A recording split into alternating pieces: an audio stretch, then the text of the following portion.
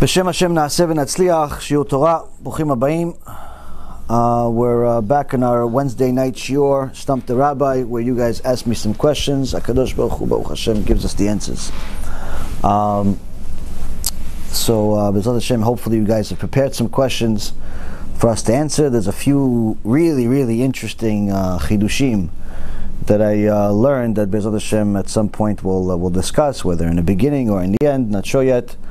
Something very interesting, very interesting. But anyway, today I actually was planning on taking the rest of the week off, spend some more time with the family, but I got a call. I got a few reasons that motivated me to have this shiur tonight. Number one, a few visitors from out of town, but even more so, I got a very disturbing call from someone that is in a New Rochelle community in New York, and I'm sorry, New Rochelle is in New York or in Jersey? I think it's in Jersey. Yeah, no, New York, New Rochelle. I'm losing my mind. Yeah, New Rochelle, and this is the community that had the one particular guy and his family that got infected with the coronavirus, and then he traveled once to Florida, and apparently, the news says, he didn't touch anyone, he didn't handshake, he didn't cough, he didn't sneeze, he didn't do anything. But as soon as he got home, him, his family, and the entire community have been on quarantine. You're not allowed to leave your house, apparently. Or it's a $1,000 fine. People can conduct certain things, but very minimal. And a few people in the community got infected because he went to shul and obviously not realizing that he has this virus. And so the whole community is maybe about 1,000 people. That Hashem Yishmor v'Yatzil, Hashem will have mercy on us, have mercy on them, to give them all refuah shlema, because it's not an easy situation, Rabotai. Someone sent me a website that tracks the infections of the coronavirus worldwide, and unfortunately the numbers continue to grow. We're approaching almost 5,000 deaths worldwide. Although the vast majority of them are in China, and then after that it's Italy and Iran, still we have cases, over 1,100 cases of infected people in America, confirmed cases, and the numbers continue to grow. Just a few days ago it was 400. And we have some in Israel, unfortunately. The number is 79 confirmed cases. Baruch Hashem, no one has died, and no one will die. There was actually a few mekubalim that did a special sgula yesterday, flew over the city, made special prayers. It's a special sgula that last time it was done was by Rabbi Yaron Reuven, and by praying and doing certain special prayers for the nation of Israel, while you're in the approaching the four corners of the land. So point is that anyone that has a understanding of what's really on the line is worried. Not necessarily worried that this is the end of the world, but that simply a lot of people are going to die, and even more so, the virus is not the only reason people will die. And that's what I was telling the person that I was speaking to from New Rochelle. He was been under quarantine for some time. He said, I can't believe this is actually happening, and to say the least, it's uncomfortable, this whole situation, for anybody, even if you're not sick, to know that to get delivery of food, you pretty much have to do it at a specific time during the day. Why? Because you can't leave, you can't go, you have to get delivery, and the delivery is not coming whenever you feel like it, because there's so much higher demand now. It's a nightmare, to say the least. So the shiur will go out to the refuah shlema of that community. Also for refuah shlema for my dear Rabbanit Levana Bat Sarah, David Ben Esriya, Doris Bat Jora, Esther Bat Zipora, Elisheva Chaya Bat Sarah, Serach Bat Batya, Batya Bat Sarah, Dvora Bat Mercedes, and all of Am Yisrael Be'ezrat Hashem will have refuah shlema, refuat hanefesh, refuat haguf. So to continue with the situation as far as what's going on in the world, Rabotai, the situation is deteriorating, because what's happening now is that it's not just the virus spreading like everyone hoped it wouldn't, but even worse, everyone is panicking, especially when it comes to government. Now, in North Korea, there was one person that got it, they killed him on the spot. Now, of course, you're going to say, they shot him, just shot the guy. Now, of course, you say, yeah, it's North Korea, they kill people anyway. Yeah, okay, but what's to say that the same thing is not going to happen in your hometown? Oh no, it's illegal. It's illegal until it's legal. It was illegal to burn people until the Holocaust. Then it became a mitzvah for them to burn people, especially if they were Jewish. It's illegal until it's legal. There's no faith in human justice. There's no faith in there. There's no, don't have any emunah baguim. And the reality is that the people are panicking, the governments are panicking, because no one wants to die. And if I was in the stock market business still today, chas v'shalom, but if I was still in it, I would be a very rich person now. And the reason why is because what we said about a month ago of what's going to happen to the market, today happened. The market, for the first time in, 6 years, I look at it, every few days, because there's like 500 messages. Oh, look what's happening. Look what's, eventually I respond. Market's crashing. It's down 20% from the highs, which means it's a bear market, meaning everything that we said a few weeks ago that the show is over, confirmed. It's over. Bull market's over. How far it's going to go? Unfortunately, whoever's in the market, you haven't seen nothing yet. You haven't seen nothing yet. Part of the reason is because of the way people are addressing this issue, the panic, the way people react when they don't have a God. When they think that the solution is in their hands and they don't have a solution, what else is there to do other than panic? What else is there to do? The people that panic don't have any emunah in Hashem, and the people that have emunah in Hashem don't panic. Now, how do you not panic? You know that it's in Hashem's hands, whether you live or you die. It's in Hashem's hands every day, not just because of coronavirus visited. What do you think, coronavirus is the only reason that everyone's life's on the line? That's it, you are going to die otherwise? How come my cousin died a few weeks ago, 48? How come? He didn't have coronavirus. He had a drug problem, not coronavirus. How come he died? How come his brother died 2 years ago? He didn't have coronavirus and not a drug problem either. He had a scooter problem. How come? How come so many people I know have died over the last several years? I haven't spoken to any of these people, but point is that from my high school, I think at least 30 people from my graduating class died. Young guys, young girls. How come? Because the Kadosh Baruch Hu decided that it was over for them. B'ezrat Hashem, He doesn't decide the same for us or you, but we have to give Him a reason. Corona is just Hashem showing you there's just an added danger in the world. Now, the way people are reacting to it is simply a testament to their faith in God. When you have no faith in God, you simply panic, lose your mind, start doing all types of crazy things, like kill people in the middle of the street, or when they board up people in their houses in China, and so on and so forth.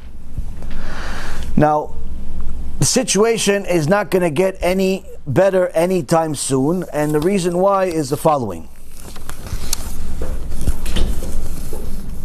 For any of those people that when I first announced that in my opinion, at the time it was an opinion, today it's a fact, the market bull run is over and the market's going to crash, and by market I mean everything, every asset class. There's nothing safe.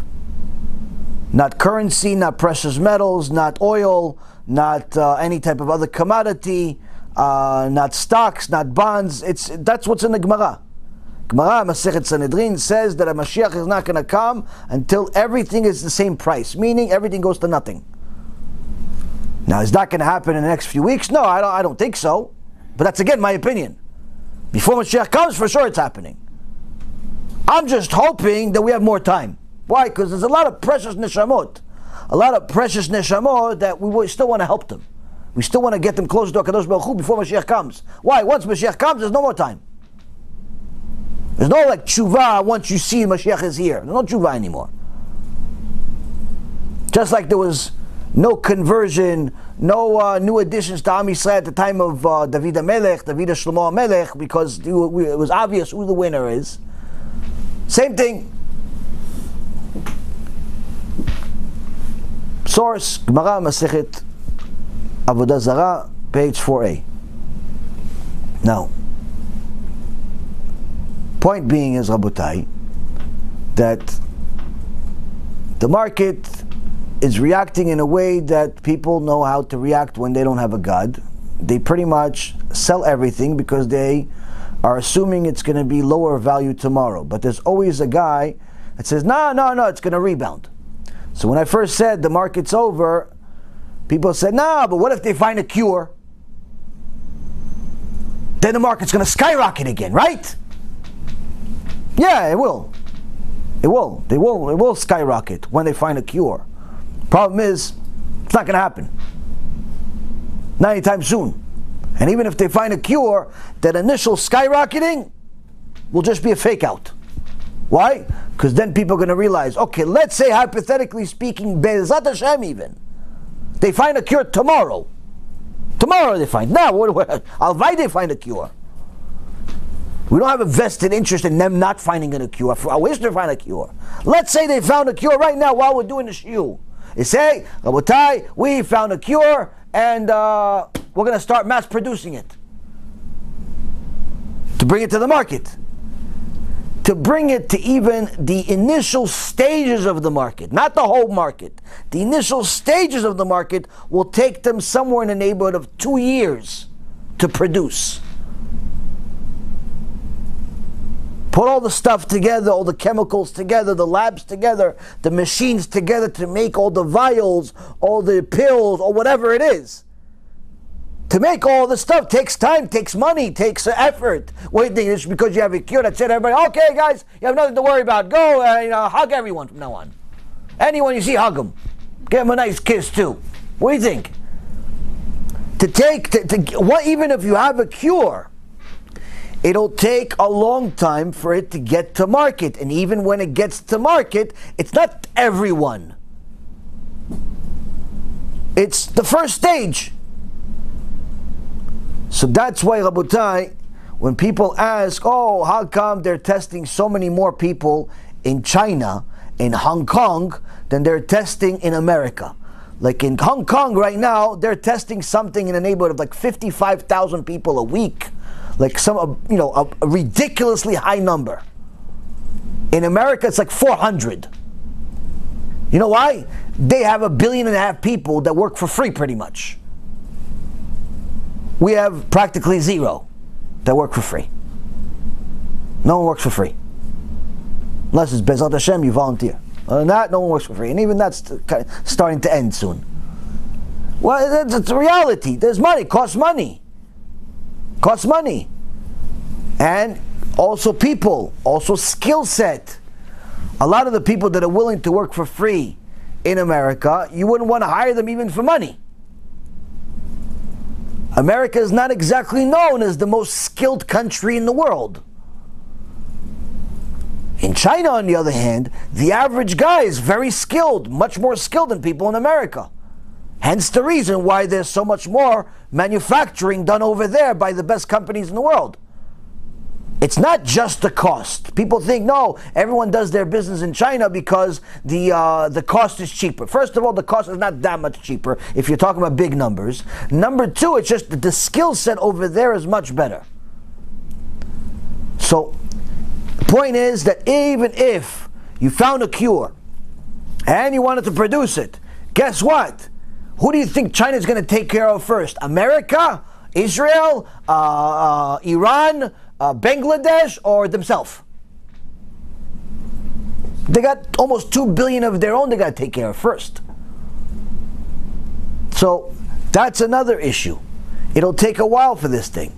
Meaning, HaKadosh Baruch Hu, Baruch Hashem, Baruch Shemo, He has put us in a situation where we are all going to have to arrive at the conclusion that En od milvado, there's nothing else but Him.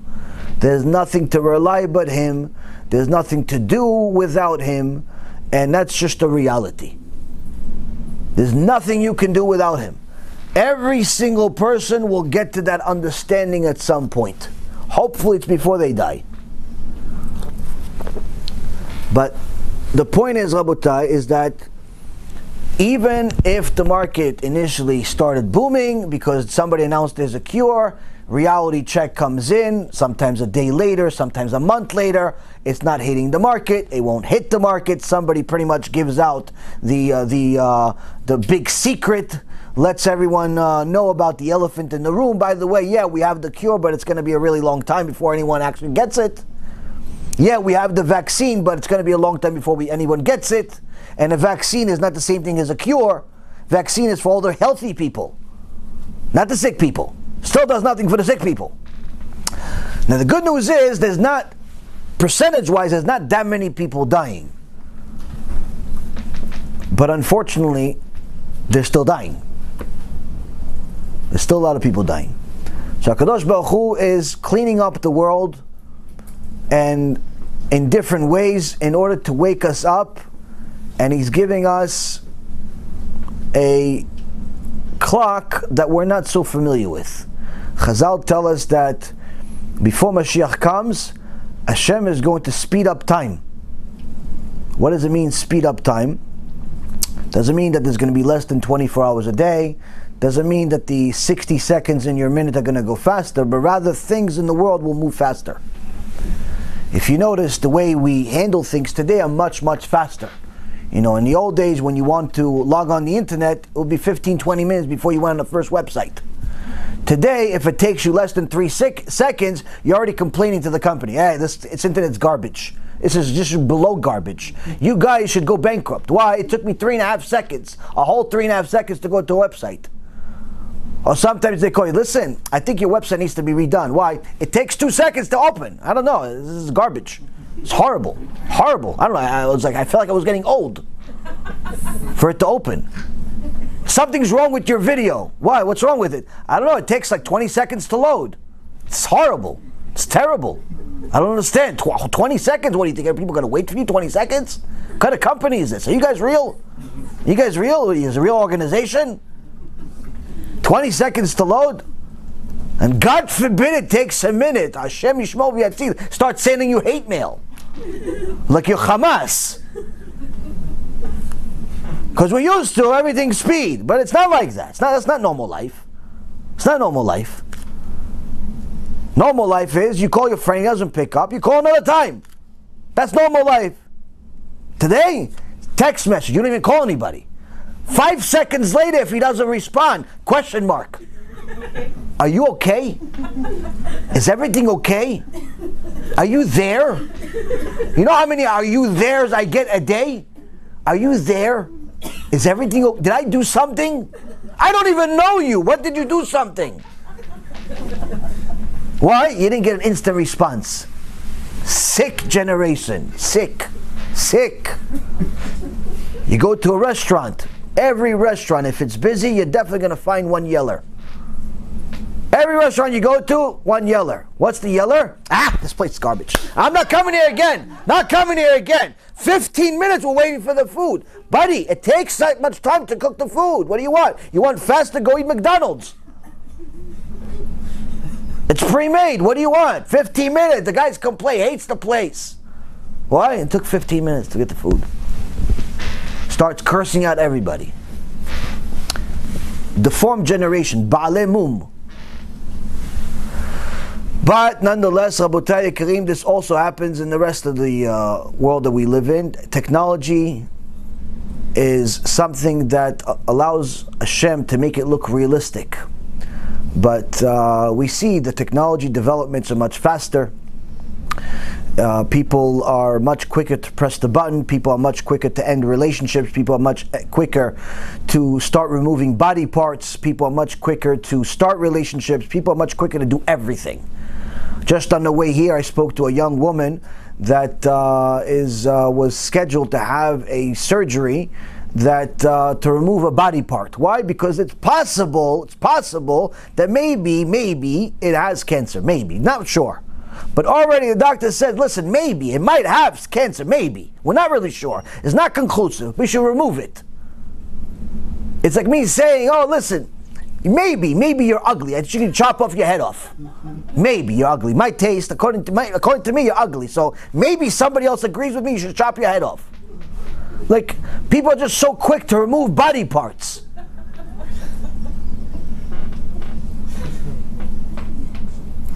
Same thing happens with relationships. Rabbi, how do I get a get?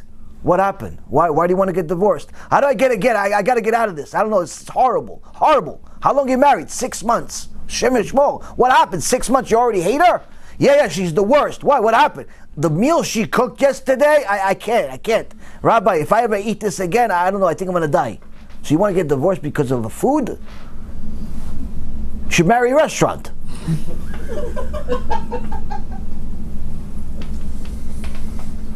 This is the type of stuff people deal with. Why? We don't believe in fixing.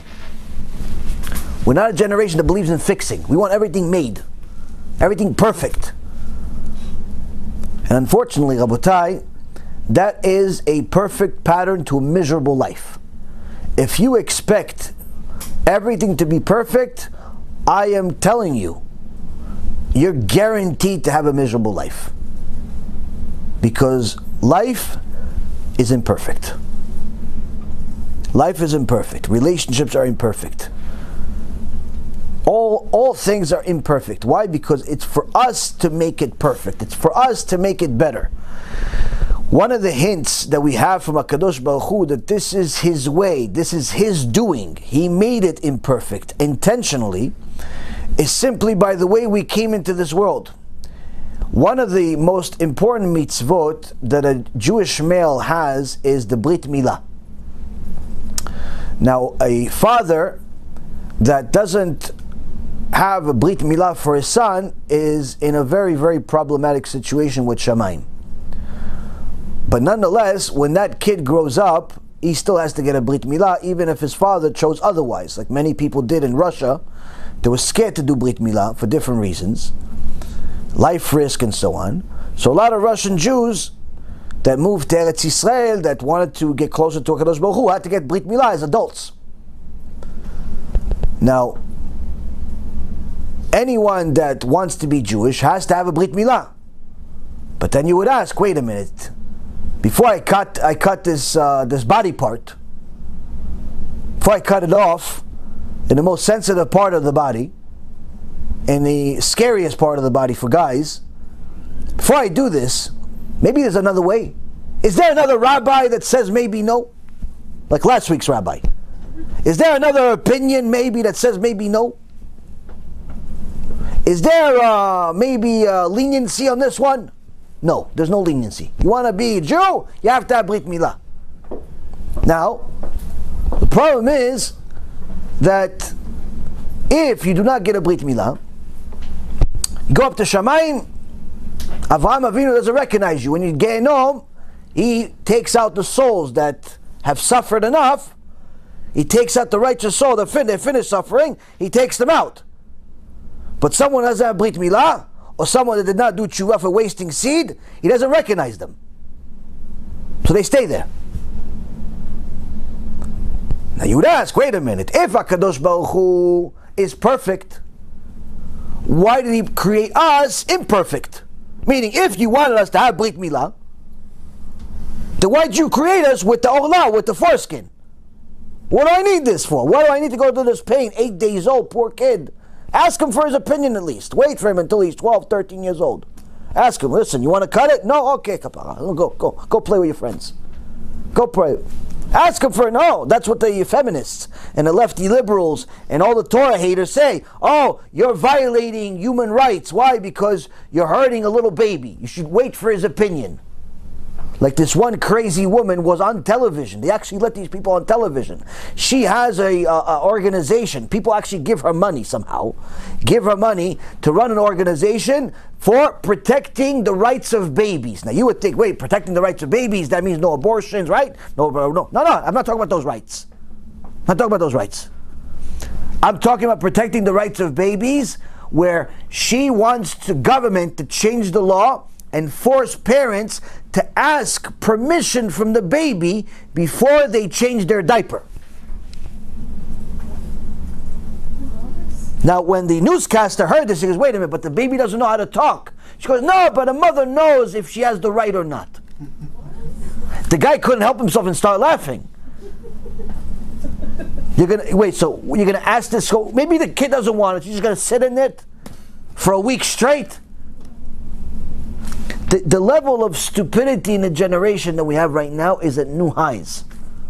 And it keeps going higher. Now, we back to the question. If HaKadosh Baruch Hu, the King of Kings, wanted us without a foreskin, why did he create us with one? And the reason is to give us a hint at how he created all other creation imperfect. He created us imperfect. Why? In order to have us contribute to the creation. So we become partners. Why does he care for us to become partners? Because if he created us perfect, then we would be simply like employees. Now, an employee, Baruch Hashem, I've had many of them, and every single one of them has tortured me. And I can tell you that employees, no matter how much you pay them, they don't care. No matter how much you pay them. If at some point, sometimes they care, but at some point they don't really care about your business, about your needs, as much as they care about theirs. Why? It's your business. It's not their business. They're just here for the money. The second they get somebody to offer them more money, bye. You pay them $1,000 a day. Somebody's willing to pay them $5,000. Bye. Good to see you. Thanks for the experience. Why? I'm here for the money. It's not my company. Yeah, but didn't you enjoy it? Yeah, I enjoyed it. But now I'm going to enjoy $5,000. I'm going to enjoy it. I enjoyed it so much. I'm going to write you letters about how much I enjoyed it. But I'm going to afford really nice letters because now I'm going to have $5,000 a day. So I'm going to get you with a special paper. 80-pound paper I'm going to get you. That's how much I enjoy it. And I'll come to the honorees and the dinners. I'll come for that. But working here, no. Why? It's not like, I'm going to make more money. Employee is never going to care about your company as much as you do as an owner. Why? It's not his company. But a partner is a different story. Why? He feels it's his. She feels it's her company. She feels it's her business. Even if she only owns or he only owns 1% of it, it's still their 1%. They're acting as if they own the whole 99%.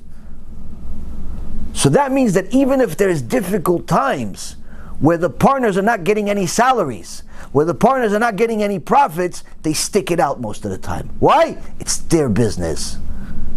It's my company. If somebody says, where you work? Oh, I have a company. Even if the guy owns 0.5%. It's my company. It's my business. Yeah, my business. Yeah. I was one of the founders. He's one of the first 6 employees, so he considers himself a founder.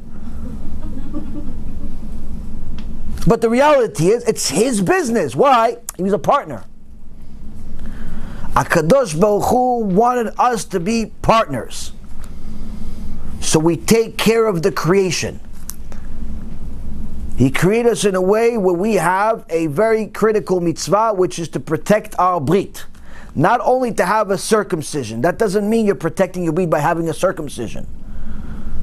That, 99% of the cases, you don't have really much of an option. Your parents decided already. But protecting your brit means that you are going to protect it as you grow up. When you start learning that this brit does more than just relieve yourself with things you don't want in your body. Once you mature, you realize this is something that you can use for different reasons. And you are now going to think about, wait a minute, do I want to use it now? Is it allowed to use it now? Not allowed to use it now. Is Hashem going to be happy if I use it now? Or you're not going to be happy. Why? You take into consideration. Why? Because you are a partner.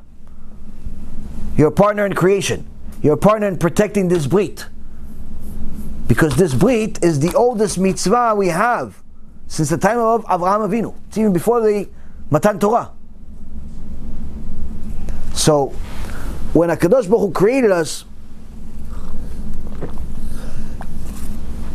and continues to create us in such a way that on day number 8, and for the parents it's pretty much day number 1, because they're already worried about the Brit Milah on the first second the kid's born, and you know it's a boy. Is he yellow? He's not yellow. Oh, he's going to be ready. He's not going to be ready. Right. He's okay. He's alive. He's good. And the second the kid's born, you're already thinking about the Brit Milah. Already getting ready, the caterer, the this, the that, the people, inviting, not inviting, who I'm going to invite, who I'm not going to invite, where we're going to do it, where we're not going to do it. No one really cares about if the baby's going to be okay or not, because you're just ready for the Brit Milah. You're so excited about something that's going to happen. The reality is, why do you do it? Because your grandparents did it, and your great-grandparents did it, and so on and so forth, all the way to the time of Avraham Avinu. Why? Because the Kadosh Baruch Hu wants us to be partners in the creation. When you took so much care in order to do something, to continue something we've been doing for thousands of years, needless to say, you should continue thinking about this before you go out with a non-Jewish person, before you commit immorality, before you become homosexual, before you make your dog your wife also, before you do all of these things that are technically not natural, but have become natural in this generation. You guys think, oh, it's crazy. This is natural for people in people's minds. People think that homosexuality is a natural thing. They don't think there's anything abnormal about it. Now, if you go back to when I was a kid, absolutely abnormal. If somebody was homosexual, they usually hid it from everyone. And eventually, when they came out of the closet, they regretted it. Why? You should stay in the closet. Today, there's no closets, just walls. Everybody shows their business, and they're proud of it. They have marches. They have marches about their abnormality. They don't realize that if their parents were also homosexual, they wouldn't be here.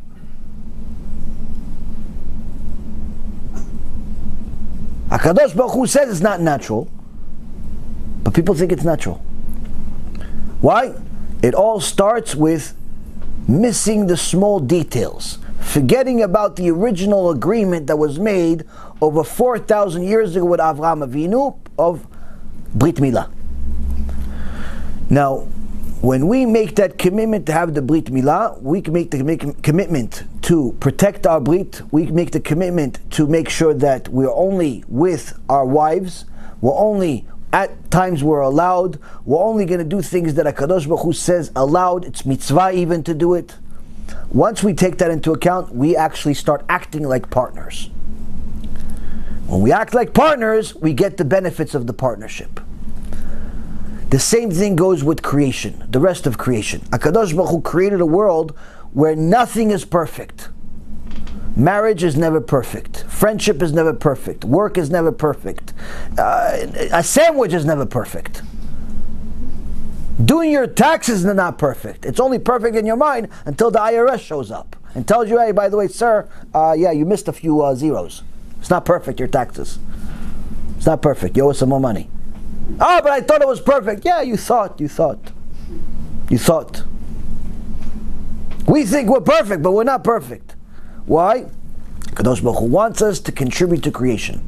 He created things in such a way where we have to contribute. Don't cry about things being not perfect or not going your way. That's the way it's supposed to be. It's not supposed to go your way. You're supposed to contribute in order for it to go in the direction that it needs to go. If the direction that it needs to go happens to coincide with the direction that you want it to be, chazak u'bo, good for you. But if things are going in the way they're supposed to be, which is against the way you want them to be, you're the one that's wrong. If your marriage has a problem, there's something wrong with you, not just the other person. Why? Because a marriage is a full-time job. You're supposed to fix it every day. Yeah, but it didn't break it. No, trust me, it's broken. It's broken. How do I know if it's broken? It's permanently broken. Every day needs fixing. Why? She's crying, he's crying, they're crying, somebody's crying, somebody's always crying. Or they want to cry. Or they're thinking about crying. Or they cried but you didn't pay attention. Or they're going to cry because something's going to happen. Hashem Yishmor v'yatzil. Someone is going to cry, it's going to make them cry. It's always going to be something. So get ready. Every day there's something to fix. Every day. Your job, never perfect. Why? You're working. If it was perfect, we wouldn't need you. If the system was perfect, they wouldn't need you as an employee. The worst employee in the world is an employee that says, I don't know what to do. You're fired. That's what you should tell them. What you should do is leave. You don't know what to do? Leave. That's what you should do. We're going to find somebody who knows that something to do. Why? If you're working here, that means that something needs to be done. If you have nothing to do, it's not that there's nothing to do. It's that you don't care to the extent that you're looking for nothing to do unless somebody tells you something to do. You don't realize that the system is broken. You're not smart enough to be an employee. We need someone smart enough to be an employee. Someone that can figure out something to do. Why? Because there's always something to do. Always. If you don't have something to do, you shouldn't work here. We're going to find somebody that can find something to do. Oh, I was waiting for you to tell me. Oh, you're waiting for me to tell you. So you want to give me another job of thinking about stuff to tell you to do. It's not enough that I have 87 other jobs. I need another job for every employee. Thank you. I should pay you for that. You're the boss. I should pay you for that, no? Or you should pay me for thinking about the idea. Why people want things to be perfect? It doesn't work that way. Your job is never going to be perfect. You have to create it. You have to do something. Judaism is not perfect either. Why? You have to make it perfect. It doesn't come naturally to anyone to have 100% kavanah in their prayer. The vast majority of us, when we pray, we forgot we're even talking to God. Well, come on, when was the last time? Be honest with yourself. Don't raise your hand though. It's going to be embarrassing. When was the last time you actually prayed and you actually thought you're talking to a Kadosh Baruch Hu? Bimit. Last time you actually prayed and actually thought about God from the beginning of the prayer all the way to the end. And you didn't think about baseball, basketball, football, your stock market portfolio, your girlfriend, your boyfriend, your dog, whether you took him out or he's peeing in the house, whether it's whether you have to go to the bathroom now and your stomach's really hurting and you should really stop or you shouldn't stop, and what are you going to have for dinner and what you had for lunch and where you're going to go and who's coming over and why is the bell ringing? And when was the last time you actually thought about God? When? We have so much junk in our head, we forget to think about God. And what do you think? It's only when praying? Sometimes you can have people learning Torah and forget that they're talking about God. They read it like it's a storybook. So what do? You have to stop. Like we talked about last week in the Iggeret Ramban Shiur, when it's time to pray, when it's time to learn, you have to make it work. Turn everything else off. Nothing matters. and start realizing that, okay, if you can't get rid of this thought of work, marriage, children, food, whatever it is, you can't get rid of it, right? So what do? Connect it to God. How could I connect this issue with God? Okay, the marriage is not working, so, okay, God, what should I do with my marriage? Okay, the kids are jumping off the walls. What do I do, God? Well, it's mitzvahs to teach them Torah, so hopefully they'll jump a little less off the walls and more do Torah. Or even if they're jumping off the walls, as long as they're saying Mishnayot, it's okay anyway. Expect it. Food. How do I connect about food? Well, let's see. Where am I going to eat? Who has the best kashrut? Should I just cook at home? Should I start connecting all of these things that are in your mind to HaKadosh Baruch Hu? Because most of us can't get rid of the thoughts. So what do? Take the thoughts and connect them to HaKadosh Baruch Hu. Which means that even to pray requires effort. To study Torah requires effort if you want it to work. Or else you're just going to be a robot. Or else we're all just robots. The mitzvot become robotic. You're putting the lulav, you forget you're even doing it because you're looking at everybody else's lulav and seeing who has a nicer etrog than you, and you're like this all day in Sukkot. You forget you have it in your hand.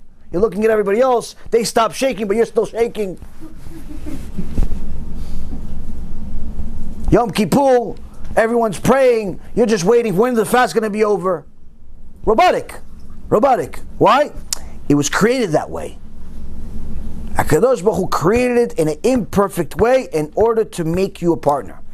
If you want it to be a partner, you'll try harder. You want to be an employee? You'll be a robot. Hashem doesn't want employees. Now, when it comes to all of the mitzvot, Rabotai, if we start picking up and working on ourselves and realizing that we need to make things perfect, suddenly the creation starts to make more sense. You're not going to ask foolish questions like, why did God do this and why did God do that? Obviously this is part of the whole system. Everything that happens, whether we understand it or not, is part of the system. Sometimes you're going to go see one of these videos of these factories that make ice cream and all types of foods and so on, and you don't really understand how this milk is going to end up into this ice cream and how they put the chocolate, and then even after they show it to you, they show you the whole system, and all of a sudden it becomes this, solid piece of ice cream, and then they put the chocolate on it, but you still can't get, how to get the stick in? And then after you got the stick, and they just went through a machine, but you didn't really see what happened. So it just goes into the machine, and then it leaves the machine, but when it went into the machine, it didn't have a stick, but now it has a stick. It went into the machine, it had no chocolate, but now it has chocolate. You saw it go into the machine, but you don't understand how it did it inside. Guess what? You still eat the ice cream. Why? It doesn't matter how it worked. You just know it worked. The point is, Rabotai, is that sometimes it's not for us to understand everything that Hashem does. We still have to do it. We still have to listen to what He says. We still have to accept everything that He does because we know it works. The system works. He's been doing it for a long time. He's much better at it than you. So, the whole situation that's happening with Corona is forcing people to get closer to the understanding that we have right now. That Hashem is the one running the show. And that we have to make a better effort to serve Him and not ourselves. The people that start serving Him will be saved, will be in a good situation. The people that don't and continue serving themselves will see their lives disappear in front of them, just all their friends, all their family, all the people that matter to them will simply disintegrate. Why? Because that's part of life, with or without Corona. Corona is just expediting that understanding, giving more people a chance, because sometimes, unless you put a gun to somebody's head, he's not going to move. So Hashem is putting a gun to all of our heads. There's no community that's safe. There's no community that's safe. There's no town that's safe. There's no, even if you look at the map. If you look at the map of everybody that has corona, pretty much the only places that you have like really few cases is Russia and Africa. But even there you have very small numbers in comparison to the size of the land, but that could also be because of lack of reporting. You know, Russians, you know, they're not exactly friends with anyone right now. Earlier this week, they decided that the oil deal that's been keeping the oil market at bay is simply not worth it for them. So they went into a battle with the Saudi Arabians, and they went tit for tat with people's lives, and pretty much the oil market dropped over 30% in value. Oil prices dropped 30% in value in a single instant. Only once in history has such a thing happened. And just so you know, this could very well lead to the Third World War. That's how impactful this is. This is not like, oh, it dropped $10, what's the big deal? No, no. This is a big deal. This is much worse than Corona. When it comes to money, when it comes to world power, much worse than Corona. Why? Because you're talking about trillions of dollars, not even billions. Talking about countries, talking about all types of things. The impact of what happened earlier this week. Right after the shiur we had, on the way home, somebody sent me a message, told me, look what happened. The OPEC deal dropped, oil is down over 30%. I said, Hashem Yishmor v'yatzil, we may be running out of time. Why? This is the type of stuff that starts wars. Now everyone's acting like, okay, they went down already, everything's going to be okay. No, no, not so fast. Why? It's all going to have an impact. Same thing with Corona, it's all going to have an impact. So, briefly before we go to your questions, for anyone that's still crazy enough to invest in the stock market or actually think that investing in anything right now should even matter to you, other than investing into helping people publicize Torah and do TeShuva and learn Torah, this is in essence what's happening. Even if they find a cure or a vaccine, it's going to take a long time for it to hit the market, which means that this corona epidemic or pandemic is without a miracle, it's not going away. Get used to hearing the term.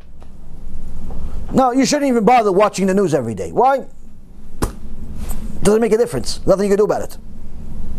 Watching news is just going to stress you out. It's going to stress you out. No, shouldn't I know? For what? You should know what's going to happen at the end of the world, or what's going to happen at Olam HaBa, what's going to happen if you don't do TeShuva. You should know about that stuff. Knowing about Corona is not going to help you. Don't watch the news. It's just going to depress you, stress you, and it's definitely not going to help you. You want to track things once a week just to see how bad things are? HaBa, do it if it takes 2 minutes. But to watch the news on a regular basis, complete waste of time. Complete waste of time. Is just going to ruin your life. You're going to be stressed out 24 hours a day. Before you know it, you're going to fill up your whole house with potato chips and bottles of water, because you're going to be thirsty after you ate all those potato chips. You know, it's not going to help you. What's going to help you? Fixing. Start fixing. Start perfecting your life. Perfect your marriage. Perfect your relationship. Perfect your brit. Perfect your Shabbat. Perfect your Torah. Perfect your everything. That's what's going to help you. Whether the person's going to live or die, Kadosh Baruch Hu is going to decide with or without Corona. Or you think just because the person doesn't get Corona, no one else dies? 55 million people die every single year without Corona. You're talking about 250,000 people a day die. Go to sleep, don't wake up. Without Corona. Corona, 5,000 people died. So learning about Corona every day, what are you going to be, the community's Corona expert? What's that going to do for you? Next, after people realize that no vaccine or cure is really going to help the economy, and like I said, absent of a miracle, it's not going away anytime soon. As the market realizes this, they're going to realize that this is going to have a major impact on the world in such capacity like we've never seen before. And the reason why is because right now, the most infected country is China, which is the leading economy in the world, not just because of money, Not just because they're a $20 trillion economy that it surpasses America a few years ago, but also because most of the other economies, mainly America, depend on Chinese economy, depend on the manufacturing and all the supply and import, export, and so on. So it's not that they're just a producer of certain things, they're a receiver of certain things, and so on, which means that they have their tentacles everywhere. So this is going to have a world impact. When the market realizes this, it's going to make the last couple of weeks of the market dropping 20% seem like a good day. And the reason why is because we have a very different market today than we had when I was still in it 6-7 years ago, and much, much different than when I started in the business 20 years ago, a little more than that. The reason why is because today we have something called over-liquidity. Now, over-liquidity is when you have easy access to anything you want to buy in a press of a button. Now, theoretically, this was where the market wanted to be. 20 years ago, if you wanted to buy a mutual fund, you had to wait to know what price you paid for it. Let's say you wanted to buy $1 million or $100,000 or whatever, $1,000 worth of some mutual fund. You gave the broker the money. I want to buy X amount of this XYZ mutual fund. You didn't know what you paid for it until the market closed. If you want to sell it, even if you want to sell it at 9 o'clock in the morning, you're not going to know what you sold it until the end of the day. Because that's how mutual funds work. And that's where the majority of the money invested in the stock market was. It was in mutual funds, because the majority of the market is invested in funds via the retirement plans, IRA plans, 401k plans, 529 plans, and so on and so forth. People's retirement money goes into mutual funds. Now, this also helped the market somewhat be controlled to a certain extent from panics, because you would never have massive selling at once, because even if people wanted to sell, because something happened, they'd have to wait. That is no longer the case. Today, the leading item that people have their money invested in their 401ks and other retirements and hedge funds and so on, is something called exchange traded funds, ETFs. Now, the difference between them is that these ETFs trade like regular stocks, which means you can buy and sell it 1,000,000 times in the same day. And it trades like a regular stock, which means that if I want to buy $1 million worth of this ETF, this fund, and sell it within 2 seconds of each other, I want to buy $1 million, sell $1 million, I can do it. And that's actually one of the major tools that people use for trading. The problem is that these ETFs actually own the stocks and the things that they have, the bonds, the stocks, and whatever they have, these underlying tools that are on it, that are in it, and at the end of the day, they settle up and decide how much more of each thing they have to buy, how much more they have to sell, and so on. The problem is here that when you have massive selling and massive buying of anything, these ETFs work instantly, which means that you have right now almost $6 trillion that has been transferred from mutual funds to these ETFs, putting us in a situation where if there was panic selling, not only would people want to sell, but the ETFs would have to sell themselves, which would exasperate the damage, because now you sold the ETF, they have to sell the underlying vehicle, whatever's in it, the bond, the stock. Now, if you're just buying and selling a few $1 million, no one really cares about you. Like, people think if they have $1 million in the market, they're rich. You're nothing. With all due respect to your $1 million or $10 million, you're still zero according to the market terms. But when you have an entire pension plan, an entire retirement plan, or just an enormous amount of people panicking, everybody starts selling. That means that the ETF has to start selling the vehicle itself, which makes the damage exaggerated, much more than what it is, because now there's in essence double. And you have yourself a situation where it could literally lead to the market dropping by 50% in a day, in a week. Without them shutting the market down, there's no way to stop it. Because you don't have the benefits or the luxury of waiting for the end of the day and letting people calm down and letting things calm down and letting more news go into the market. You don't have that luxury anymore. Everything is intraday, instant.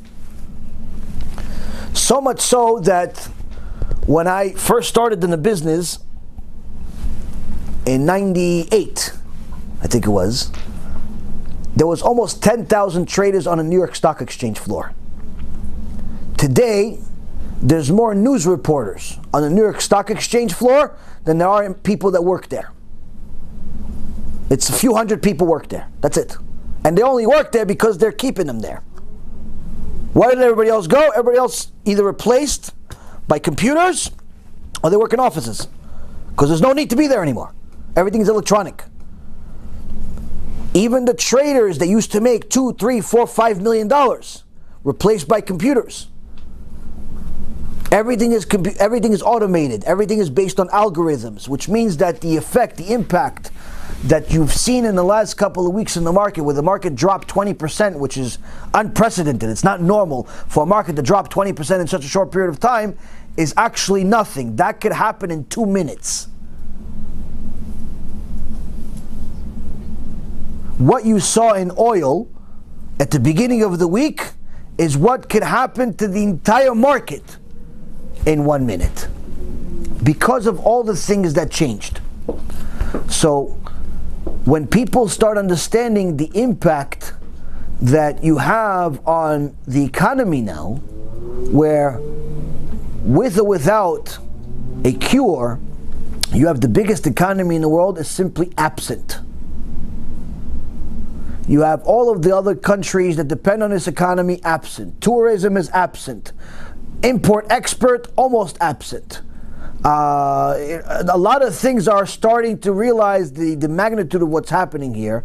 That means that this year, the economic difference, the economic growth or decline that you're going to have from this year versus last year is going to be something like we've never seen before outside of depressions. Even what happened in the Great Recession of 2007, 2008 is nothing in comparison to this, because this is something that affects everything. Now, the key is to understand, if a person knows who's running the world, knows that the only way they could lose or gain is based on the Creator above, knows that the only way they're going to live or die is based on the Creator above, none of what I just said is going to make them panic. But the less emunah and bitachon a person has, the more they're going to end up panicking. Now, I'm not saying that anyone should stay in the market, and I'm not saying anyone should buy more or sell or anything. I'm not giving anyone investment advice. If I did, I'd have to charge you for it. But the point is that it's a market that, if I was in a business, this would be a hell on earth. Because even if you know what's going on, and you predicted everything that's going on, it doesn't mean that the clients are going to agree with you to do what's necessary to do. So the whole day you become a psychiatrist. It's simply hell on earth. But either way, Rabotai Karim, this is a Kadosh Baruch Hu waking us up and telling us that everything that we have built, everything that we have, everything that we planned has always been in His hand. He just wanted to make us feel like it was really in our hand, to see maybe we're going to one day question it. Since we didn't question it enough, He's forcing us to question it. So the things that are happening right now in the world are going to make everyone question their own existence. Hopefully enough people realize that HaKadosh Baruch Hu is trying to get our attention for a good reason before more damage happens. But so long as we do not do tshuva, reality is that things are going to get worse and worse, because that's what happens. If the sickness does not react to the medicine, what do you have to do? Increase the medicine. If someone has a sickness and you treat them with the right medicine, but it's just not enough, you have to increase. You have an infection, they're going to give you 250 milligrams of amoxicillin 3 times a day. Not enough? Okay, we're going to move to 4 times a day. Not enough? We're going to increase to 500 milligrams. 3 times a day, 4 times a day. Until you get this infection out. Why? If we don't, you're going to die. Yeah, but it's hurting the body too. It's hurting the body in order to save it. It's hurting creation in order to save it. The question is, how much medicine do we need? That's the question. So with that being said, now that you guys are all depressed, B'chavod, ask some questions to cheer me up at least. At least one of us will be happy. Yeah, Sutton. Oh, he said to cheer you up. I don't know if it's a good question. I'm kidding. Give him the... How could I learn to enjoy Judaism? How can you learn to enjoy Judaism?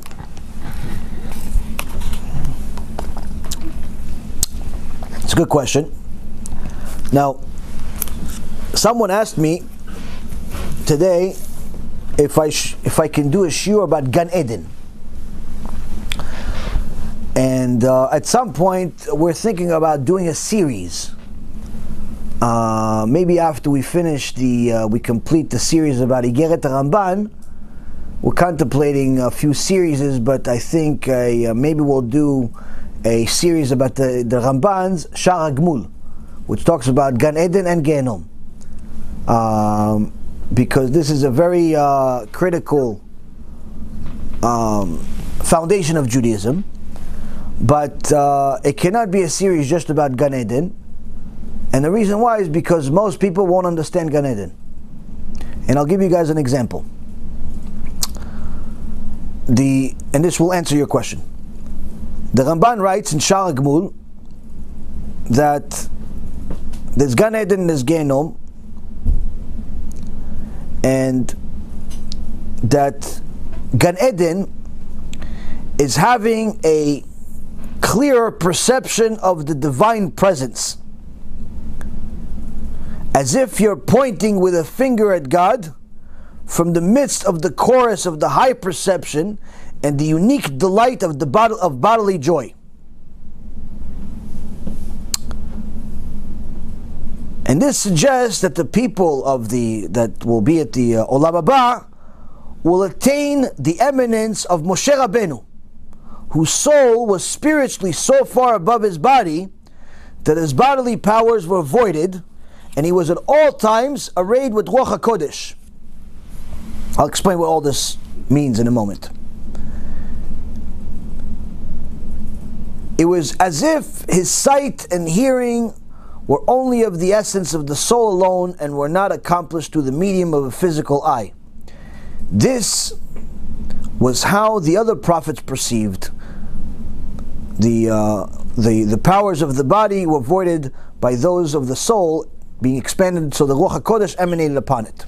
Okay. Now, most of what I just said is gibberish to most people. Reason why is because it is gibberish to most people. Because unless you understand what Gan Eden is supposed to be, you have no idea what I just said. Sounds cool. Because you heard a few familiar words like Moshe Rabbeinu, soul, finger, God. You heard a few familiar words. You think you understand what I just said? No. Do I understand what I just said? No. But I can explain to you what I said.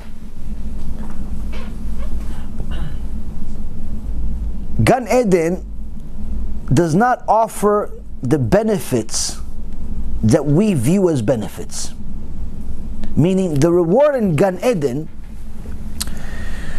is not the reward we would expect. And the reason why is because all of the things that we aspire to have and to feel are not necessarily good. We view things that are good that are usually dependent on physicality. So whether it be more food, more intimacy, more feelings of that nature, more kavod, more power, more respect, honor, those are the things we view as good. So if we were to design our own Gan Eden like they do in the movies, we would design like a vacation resort, where you're just sitting there on the beach, the water is clear that you could see the bottom of the ocean with all of the sharks and the dolphins over there, and you're sitting over there getting a suntan, and there's a bunch of beautiful people serving you as if you're the master. That's what Gan Eden is to the average person. That looks nothing like real Gan Eden. Nothing like. Why? Because all of those are physical pleasures, most of which are not good for you, unless they're used in a certain way, in a kosher way. So, Gan Eden, if Hashem were to give us more details about it, we wouldn't want to go there, because we won't view much of that as any good. Because we think that more people to be intimate with is good. Hashem says, no, that's good for Genom. We think getting more honor is good. Hashem says that's definitely very good for Genom. We think that eating more food is good. Oh, that's good for the Chibut HaKever. Takes the worms will eat more meat. Because you ate more meat, the worms will eat more meat. Meaning all the things that we get physical pleasure of, if we go out of, it gets out of control, too much, that helps the bad side, not the good side.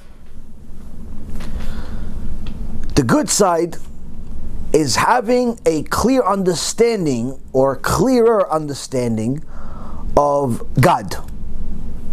Now this would not sound very good to most people, because we don't understand God to begin with. But what the Ramban does here in Sha'ar HaGemul is that he says the following. He says that when you understand God, you can feel like Moshe Rabbeinu felt while he was on earth, which is unbelievable, by the way. Anyone that actually paid attention to that part, it's truly unbelievable that we can only hope to get to a point after we leave this miserable body.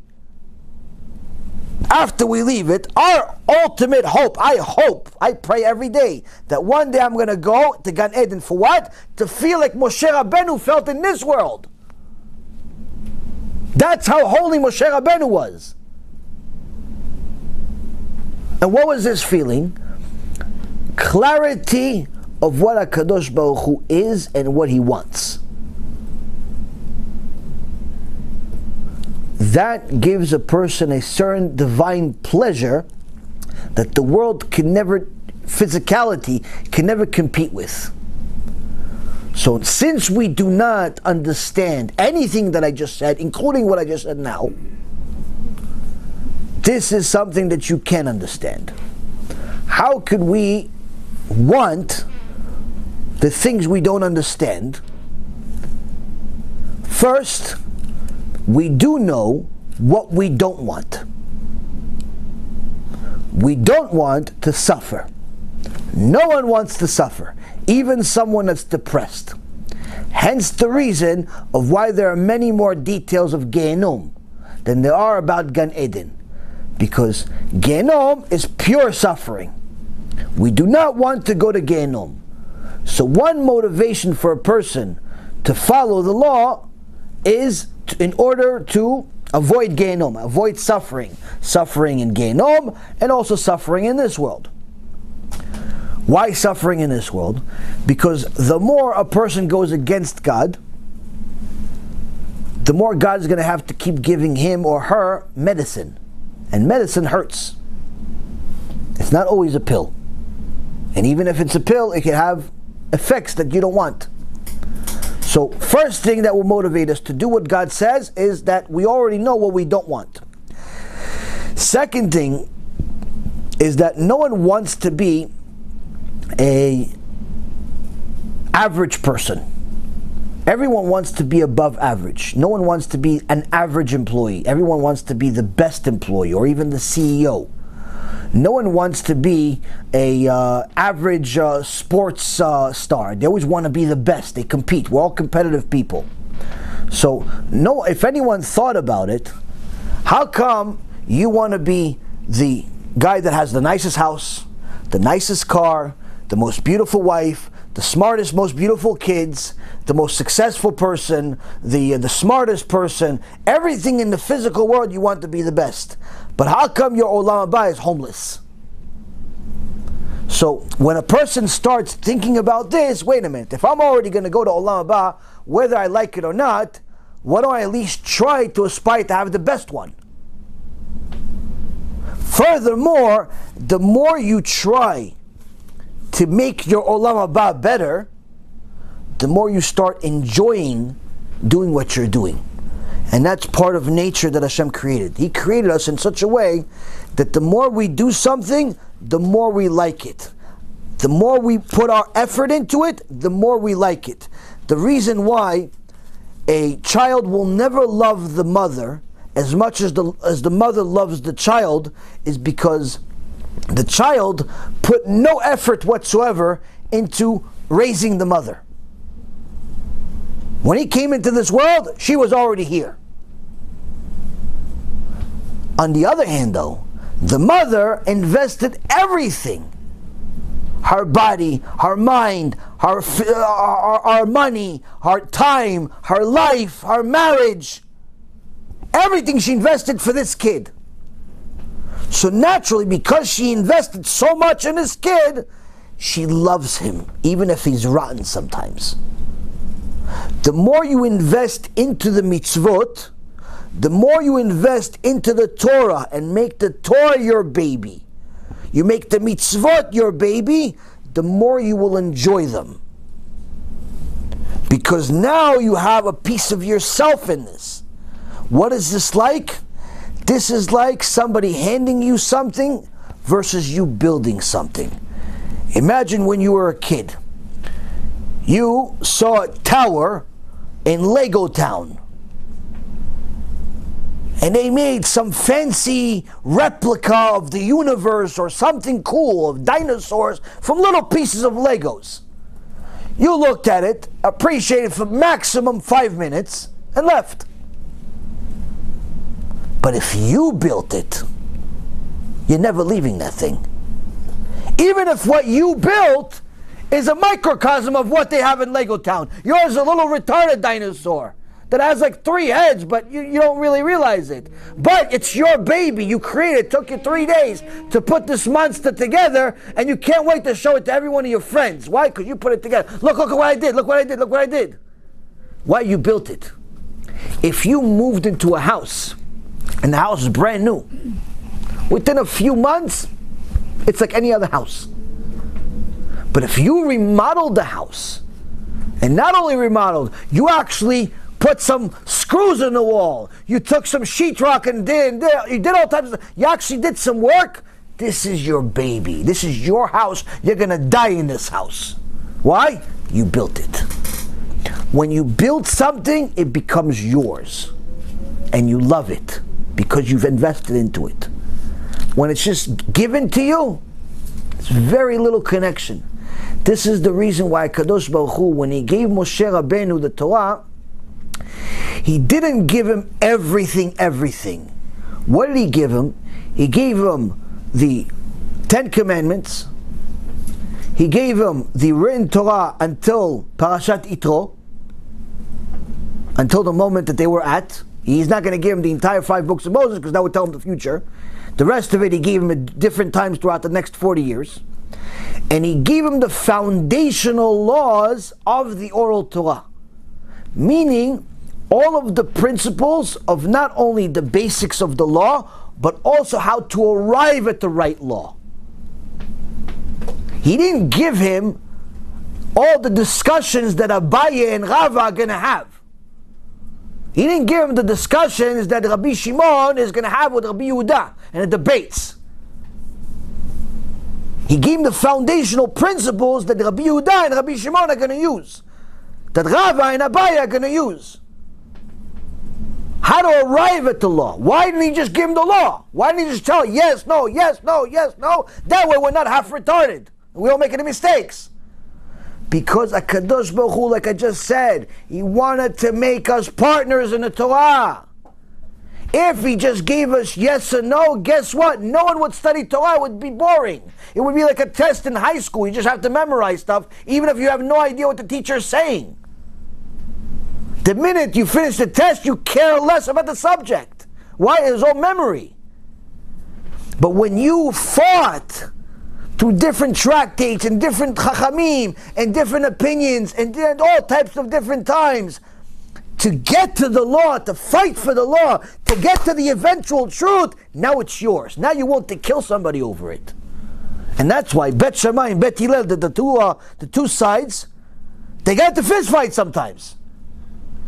Arguing about the law, not because they were Reshaim Chas v'Shalom, these tzaddikim.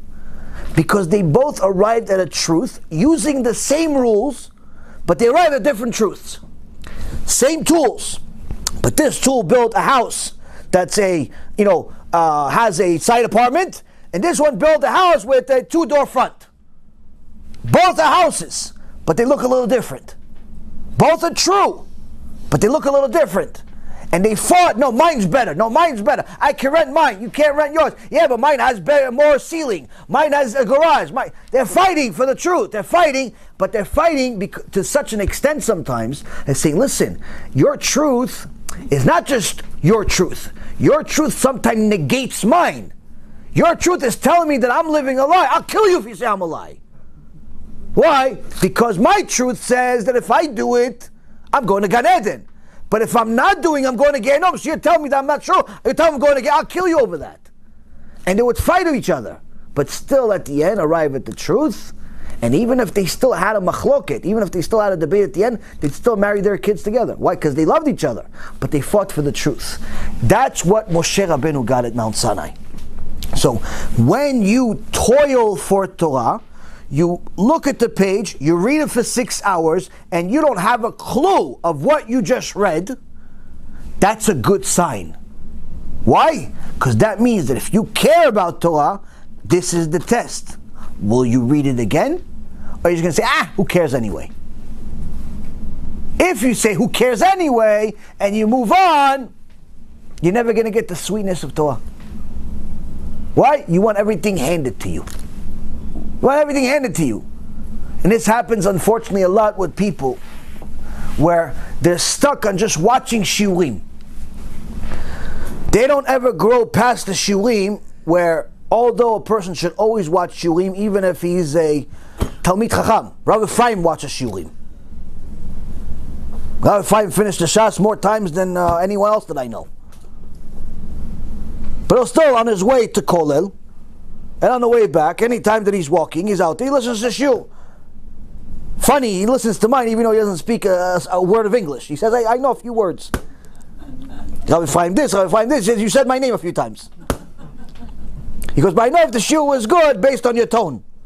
He's the funniest person in the world.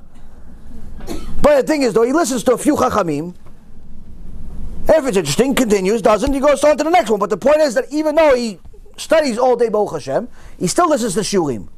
But it's not just shiurim. If you're just going to be stuck on shiurim, that's a problem. You're never really going to enjoy the Torah 100%, especially as a man I'm talking about. Why? Because everything is being handed to you.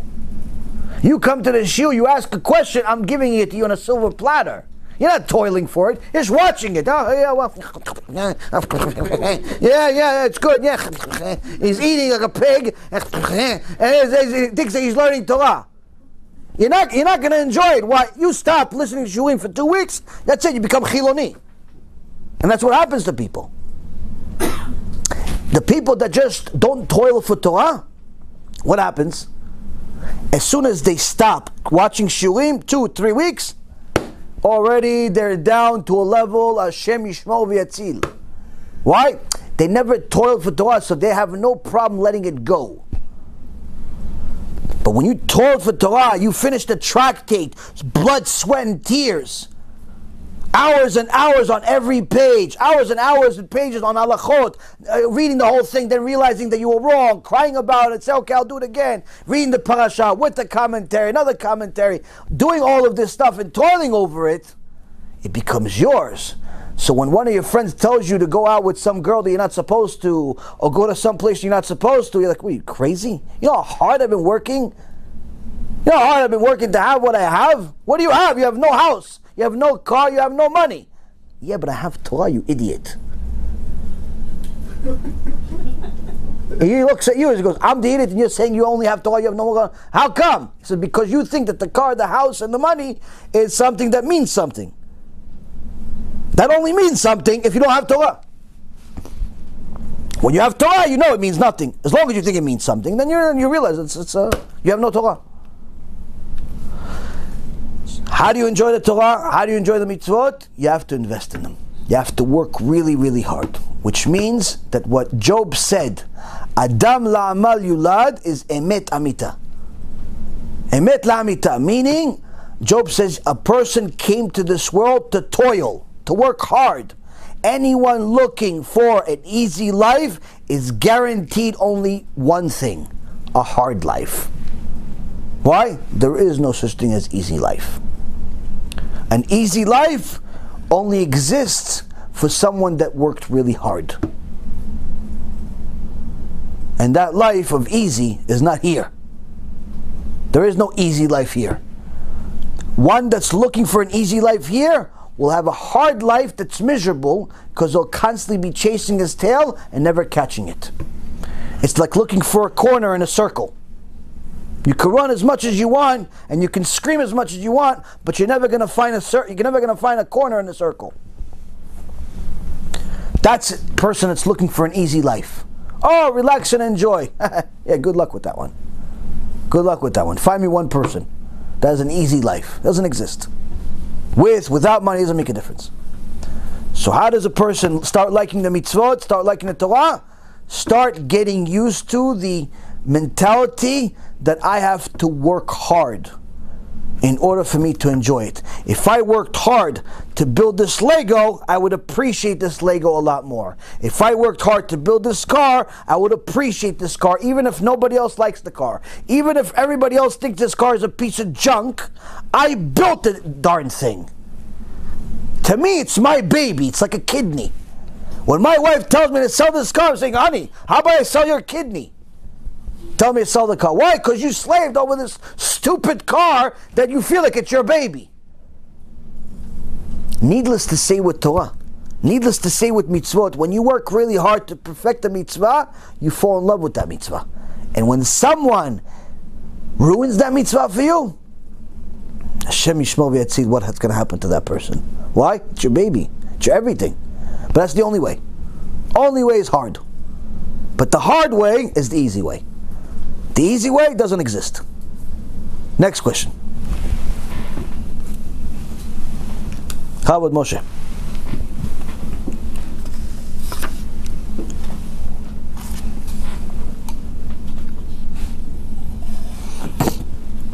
Same price. So when you first do TeShuva, you have this amazing feeling that comes to you. You feel great. You feel like you just were, I don't know, the best. Cloud 9. Yeah. Right. So over time it goes away. Okay. Does that ever come back? The first starts doing TeShuva on Cloud 9. But then Cloud 9 goes away and sometimes becomes a dark cloud. Does Cloud 9 ever come back? The answer is depends on the person. The initial feeling that a baby gets when he or she first stands is unbelievable. They're so happy that they stood up that it's like the greatest thing in the world. You look at their smile and you say, wow, I want to be that happy, like this baby. This year-old baby is so happy that he stood up. Even though he's going to fall in his tushy 2 seconds later. For those 2 seconds, he's the happiest baby on planet Earth. But then, after a while, he's not so happy about standing anymore. Why? He wants more. He wants more than standing. He wants to start walking. So he takes a few steps and he falls. he gets a little upset. So he gets up again, and he falls. And he gets up again, and he falls. And it's not enough for him. He's not as happy. You see him start walking, taking a step. He's not as happy. When does he start getting happy? I have to start taking 3, 4, 5 steps. Like he's the happiest thing in the world. Why? I took 4 steps. Like he just discovered America. But guess what? After a little while, 4 steps is not enough. Why? He wants to run like his brother and sister. Why? It's not enough to just take 3, 4 steps. Yeah, but you were feeling good yesterday. Yeah, yesterday. Yesterday's a long time ago. Like my kids tell me, remember, Abba, a long time ago yesterday? Remember when we were dancing in your office a long time ago yesterday? To a kid, a long time ago is yesterday. Then he starts running. And he runs. And he feels good about it. But then eventually, that's not enough. He wants something more. That's a Baal Tshuva. A Baal Tshuva that's going to continue to aspire for more will get back that feeling and more than what he had originally. But a Baal Tshuva that sparks, discovers the Torah, discovers Shabbat, starts keeping Shabbat, but it's not really. Why? He doesn't know the old halachot. He just knows you're not allowed to drive because the rabbi says you're going to die. He knows you're not allowed to use your phone because the rabbi says you're going to die. He knows you're not allowed to touch different things because the rabbi says you're probably going to die. The rabbi keeps saying you keep dying, so he doesn't move the whole Shabbat, he sleeps. Guess what? After 6 months of this, he hates Shabbat. Why? He doesn't know why he's keeping it. He puts on tefillin. Why? Because the rabbi says if you don't have it, you're going to die. So he puts on tefillin, he puts tefillin. After 6 months of this, he can't stand going to shul. Why? Why am I putting this rubber stuff on me, this leather, this stuff? Is it real? Is it, what's in it? Why does Hashem care about this stuff? Why is it square? Why can't I make it like, triangle? Make it like a Magen David. Maybe I should style it, put some stickers on it, tattoo it on my hand, engrave it, do something cool. Put some rims on it or something, at least, Rabbi. No, come on. Let me do something with this. Make it stylish. No, it's boring. Boring. 3,300 years, the same piece of leather, square, black. It's like depressing, Rabbi. Why? He doesn't know anything about this mitzvah. How's he going to enjoy it? It's parked at standing. After a while, standing is not enough. Why? The neshama wants more. The neshama wants more. The neshama is telling you, why do you lay tefillin? Why? Why is it square? Why is it black? Why don't you ever see somebody with pink and rims on it, tefillin? Why? Why do we do it? What does the Torah say about it? How come the Gemara Masechet Rosh Hashanah says there are certain people that sin and they get punished for a year, but there are certain people that sin with their body and their punishment is eternally, even after Mashiach? And it says, what kind of example? It says, example is somebody that doesn't put on tefillin. He goes to Gehinnom forever. Why is it such a big deal? It's tefillin. It's just some leather straps. What's the big deal? Why is it such a big deal? He doesn't know. He never discovered. He never looked into it. He doesn't actually care. And that's the problem.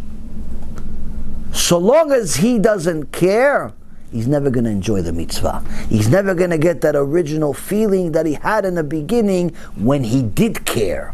He did care in the beginning about who Moshe Rabbeinu was. He did care in the beginning about Shabbat. She did care in the beginning about modesty. She did care in the beginning about who a rabbi is. She did care in the beginning about what kind of kosher food she's going to eat. He did care in the beginning about all types of things. But then he stopped caring, so that feeling went away with the careness.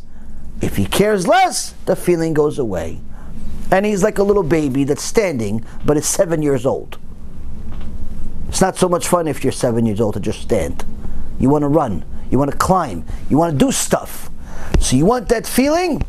You have to work hard. You have to get your neshama to keep going, keep caring. This is also why, Rabotai, HaKadosh Baruch Hu, in the holiest place on earth, the Bet HaMikdash, inside the Bet HaMikdash, even inside the Bet HaMikdash, there was a holiest point on earth inside it. It was called Kodesh Kodashim. And inside the Kodesh Kodashim, there was the holiest item in the world, in the universe. was the Aron HaKodesh. Why? Inside it were the 10 Commandments, both the set that's broken and the other second set, was a staff of Moshe Rabbeinu, staff of Aaron HaKohen. You had the man in a jar. You had the original Sefer Torah that Moshe Rabbeinu wrote.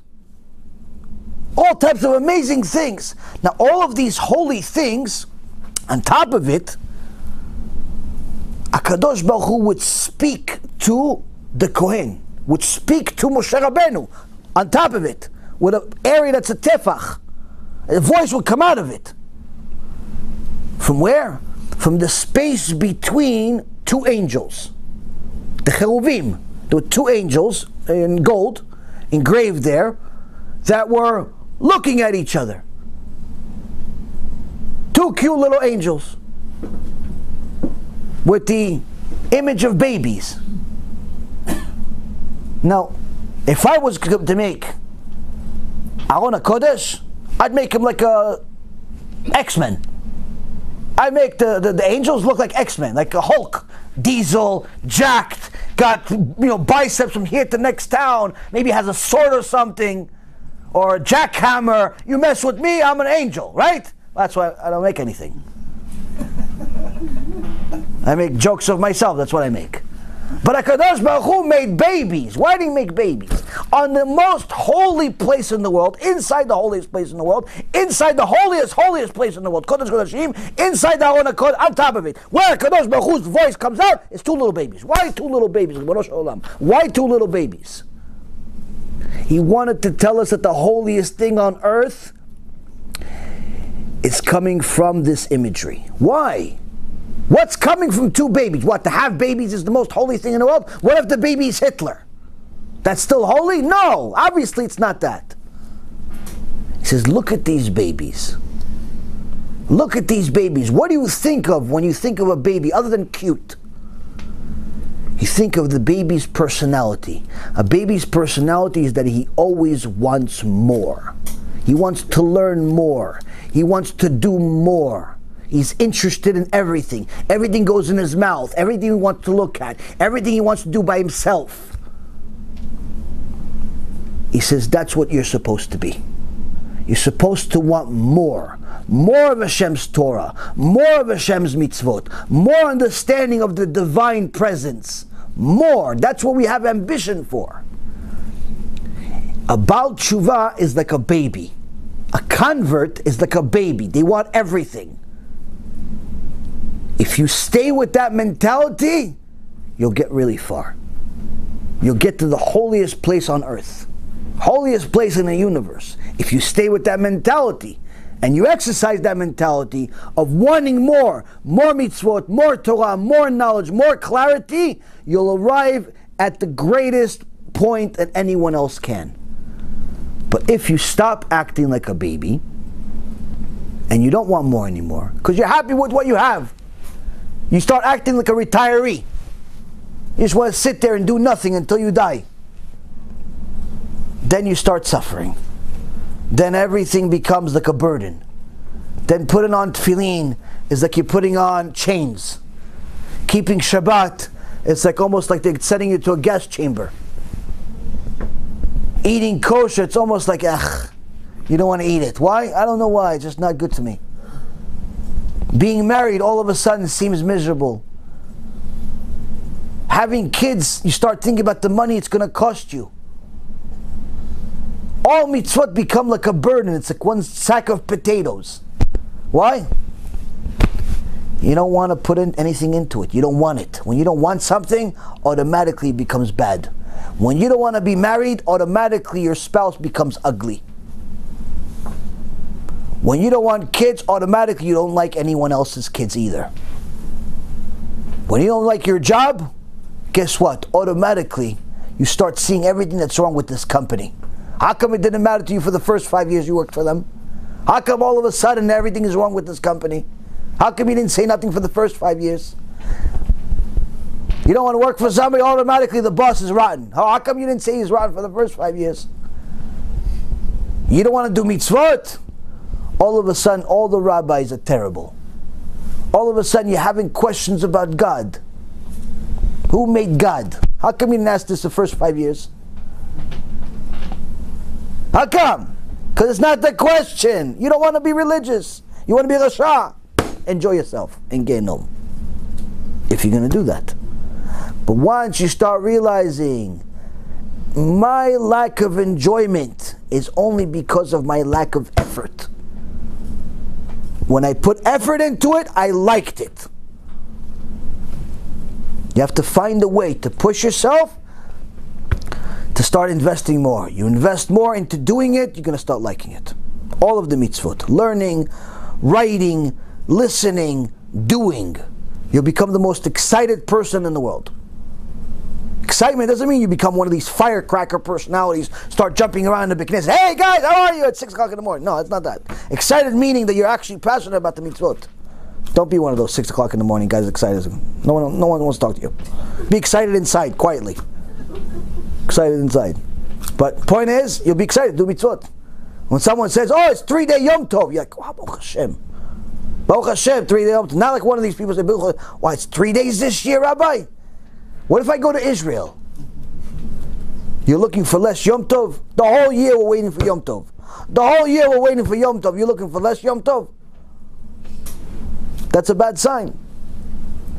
That's a bad sign. If you're looking for a shorter Yom Tov, if you're looking for the fast to end, if you're looking for the holidays not to come or to be over, it's a very bad sign for your neshama. It means that the entire Torah is a burden. Now, just to scare you guys, because I like to scare you, because it's good for you, and it's also good for me, to remind me, there's 2 types of Genom. Genom fire, Genom of ice. Chazal ask, what's the difference?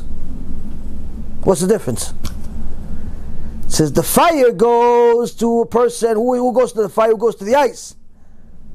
I'm not talking about Shabbat, they turn off the fire, send the guy to the ice. Not talking about that. Talking about, no, there's certain people, they go to the Genom, it's ice, there's certain people go to Genom, it's fire.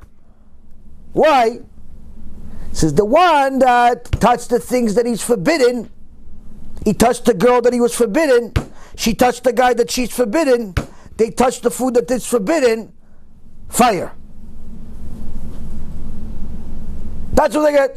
You did stuff that's forbidden, fire. Okay, fine, I get that. You could rationalize this easily. What's the ice though?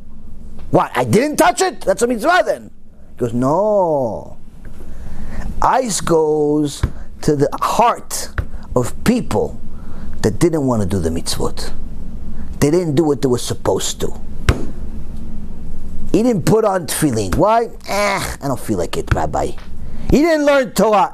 Why not? How come you didn't come to the Shiur? I was tired. You weren't tired to play on the internet till 3 o'clock in the morning. He didn't feel like learning Torah. He was tired. He didn't feel like putting on tefillin. He was tired. He didn't feel like eating kosher. He was tired. He didn't feel like getting married. He was tired. Hashem says, no problem. You'll wake up in Gehenom, the cold one. Why? Your heart was cold. To my mitzvot, I'll put you in a special place. Midah keneged midah.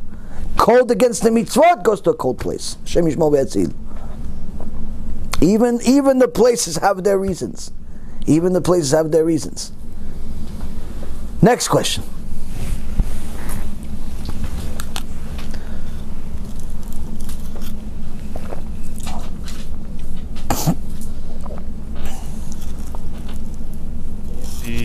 This parasha, it says that Hashem shows Moshe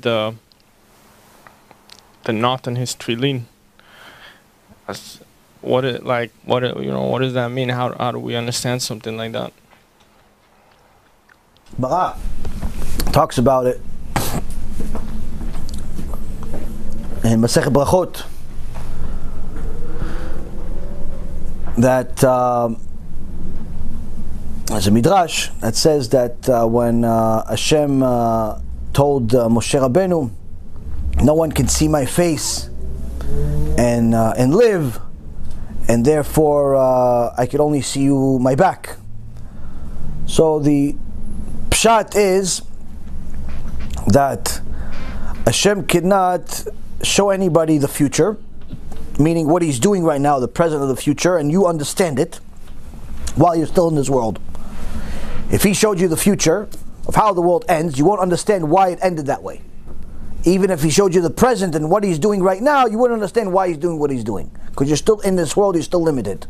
But He says, I can show you my back, because that will show you things after I've already completed them. Meaning you'll see all 3 points, the past, present, and future of that particular issue, and you'll understand why I did what I did. So that's the pshat of Hashem saying to Moshe Rabbeinu that I can't show you my face and you live, I can only show you my back. But then the Midrash gives a curveball, where it says, yeah, but when he passed him, there was actually something passing, and Moshe Rabbeinu saw the back of his tefillin. Answer to that is, we have no idea. That's the answer. The answer is, we have no idea, because God, this, on one end, contradicts the 13 principles of faith, that God does not have a body or the likeness of a body, hence the reason where it says that He does not have a head. So what does it mean of tefillin? But then on the other end, the Torah says that Hashem fulfills the entire Torah, including putting on tefillin. What does that mean? I have no idea. I asked my rabbi the same question, and he gave me a similar answer to what I'm telling you right now. But there's also another Gemara that if you read, I believe it's Masechet Brachot, where it talks about how the Kohen Gadol was so holy that the angel of God came to him and said, bless me. Asked a person, a human body, flesh and blood, Hashem asked him, or the angel of God asked him, give me a blessing. And he gave him a blessing. May your will be, may your kindness overcome the anger, I think it was, or something of may your will be fulfilled. I don't remember exactly the blessing, but it says that he nodded his head 3 times. What head? So some say, yeah, this was an actual angel representing Hashem, not really Hashem. This could be the same thing in this particular story, but 100%, I can't tell you an answer. I can tell you it was an angel of God, because there are angels of God that are called that same name. There's certain angels that represent God, a certain angel that represents God, that he's called the same name, but it's not God. So I can tell you that answer, but I cannot tell you with a real heart, an honest heart, that that's 100% the answer. Same thing that you could say in the different parts of the Torah, where it says that Am Yisrael saw a special stone under Hashem's feet. Now you can use all types of examples and learn all types of metaphors from it and explanations of what it really was and what it really wasn't, but there's still a pshat there that there was feet and that there was something. What does that mean? 100% answer, we're only going to find when Mashiach comes. But different answers, there's books, entire libraries written about this question that you have. Different Chachamim discussing the different aspects of it. What could it be? What's this? What's that? Who said this? Who said that? But obviously I don't know all the answers. I can just tell you that these are just a couple of the answers. But bottom line, 100%, we're going to find out when Mashiach comes. Next question. If nobody else has a question, you can ask another question. No, somebody didn't ask a question. Anybody from the back, or you guys on strike? Okay, they're on strike. Fine. Go ahead, ask another question. Also in this parasha, chapter 34, 6 through 7, they talk about Hashem's 13 attributes of mercy. Okay. What's the significance of reciting this with kavanah when you're praying this in a minyan? Did you read the commentary? Yeah. Then you have the answer. Some of the attributes of mercy is a gift, is a special gift that Malach HaMavet gave to Moshe Rabbeinu. There's a certain blessing that Malach HaMavet gave to Moshe Rabbeinu, and he said that anytime there's a decree on Am Yisrael, say this, and it will ease the decree. It's like a cure. Each of the angels gave Moshe Rabbeinu a present. Malach HaMavet gave him this. He's in essence the one that's given the right to take life of certain people. So he knows what also gives, in essence, gives a person more time or cure. So he gave this gift to Moshe Rabbeinu. This was the gift that the Malach HaMavet gave to Moshe Rabbeinu. So when we say it, we are honoring God by using all types of adjectives and by using His own words in order to describe Him, showing that we are His children. When someone asks you about your parent, how do you know that's your mom? How do you know that's your dad? Prove it to me. Say, well, we have the DNA. No DNA. Prove it to me that your mom and dad. We look alike. Oh, you can look like a lot of other people. Prove it to me. You're going to start describing the person. Oh, I know that she does this and she does that and she likes this and she likes that. He likes this and he likes that. You start describing them. Once you give a lot of details of who this person is that only a child would know, you say, yeah, that's right. She's your mom. He's your dad. When we give these details of HaKadosh Baruch Hu, we're showing that we're His children. Because we're the only nation that describes Him this way. No other nation describes God this way. Next question. Wait, no, I don't need a microphone. Why? The people on the mic and the camera need a mic. Mic's not for you, it's for me. No? Question is, you said the Mashiach would be any righteous person out of Israel or any Jew out of anywhere in the world? Well, it doesn't Mashiach specify. Right. As far as Mashiach is concerned, the only thing that's specific is that this person obviously has to be a shomer Torah and mitzvot. He has to be a Jew, a natural born Jew. It cannot be a convert, because he has to be of a descendant of David HaMelech. So he has to be a direct descendant of David HaMelech. Where he lives, that I don't believe is said anywhere. He could be living in Ghana, he could be living in Israel, he could be living anywhere. I could tell you that there is quite a few people that think they're Mashiach. Some are Jews, some are non-Jews, some are male, some are female. All of them are wicked. Because anyone that tells you he is Mashiach, for sure is wicked, because that makes him Navi Sheker. A Mashiach is a Navi. A Mashiach is a prophet. And anyone that says he's a prophet, and he's not a prophet, that's a death penalty. You don't give death penalty to good people. Death penalty is to Reshaim. So anyone that says he's Mashiach is by default wicked. Unless he's really the Mashiach. And if he's really the Mashiach, he's not going to have to say he's Mashiach. Why? We're going to know. It doesn't say in the Torah, the Mashiach doesn't say, I'm the Mashiach, please pick me. Or like this crazy guy from India says, why don't you guys call me and come pick me up? I'm Mashiach. This crazy Indian guy, he's not even Jewish. He says, when are you guys going to come pick me up? I'm Mashiach, I'm the chosen one. It's the craziest thing in the world. He doesn't even know how to speak Hebrew, but he decided he's Mashiach, but he needs to be picked up. All types of crazy people in the world. Mashiach will not have to declare he's Mashiach. You will know. Why? God said so. God said so. He's going to be able to smell your sins. I don't even know what that means. I could see your sins. Shem Yishmor V'Yatzil. When you're playing with your phone during the lecture. When you're talking to each other instead of listening to me. I can see him. But he's going to be able to smell him. Meaning, even if you look like tzaddikim like most of you look right now after I said it, he's going to be able to stick what's in your mind. Shem Yishmor V'Yatzil. All the things you did before the shiur, all the things you planned after the shiur. Mashiach. Mashiach. Mashiach. Mashiach is not going to know he's Mashiach until he's Mashiach. Exactly, yeah. Now, what about, you can ask the follow-up question, what about all the articles that are written in the news about there are some Chachamim that say that are talking to the Mashiach on a regular basis. Rav Kanievsky talks to the Mashiach every day. Did he say it? The news said it, I said. I didn't say he said it. The news says that Rav Kanievsky says that he's speaking to the Mashiach every day. And that other Chachamim, like Rabbi Kook, Rav Kook, go visit him in Tveria. They go visit the Mashiach in Tveria on a regular basis. Those articles only one thing can tell you what you should do with them. Delete. There's an X button on your thing, press it. If it's a PC, it's on the right side. If it's an Apple, I think it's on the left side. It's like a green button or something like that, or red. Okay? Whatever it is, delete, escape, run away, shtuyot.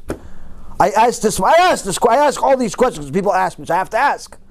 I asked my Rav, what about these articles? He goes, I know all these articles are fake. I said, why? He says, because they said that Rav Kanievsky speaks to the Mashiach on a regular basis. I said, why is that a problem? He goes, Rav Kanievsky doesn't speak.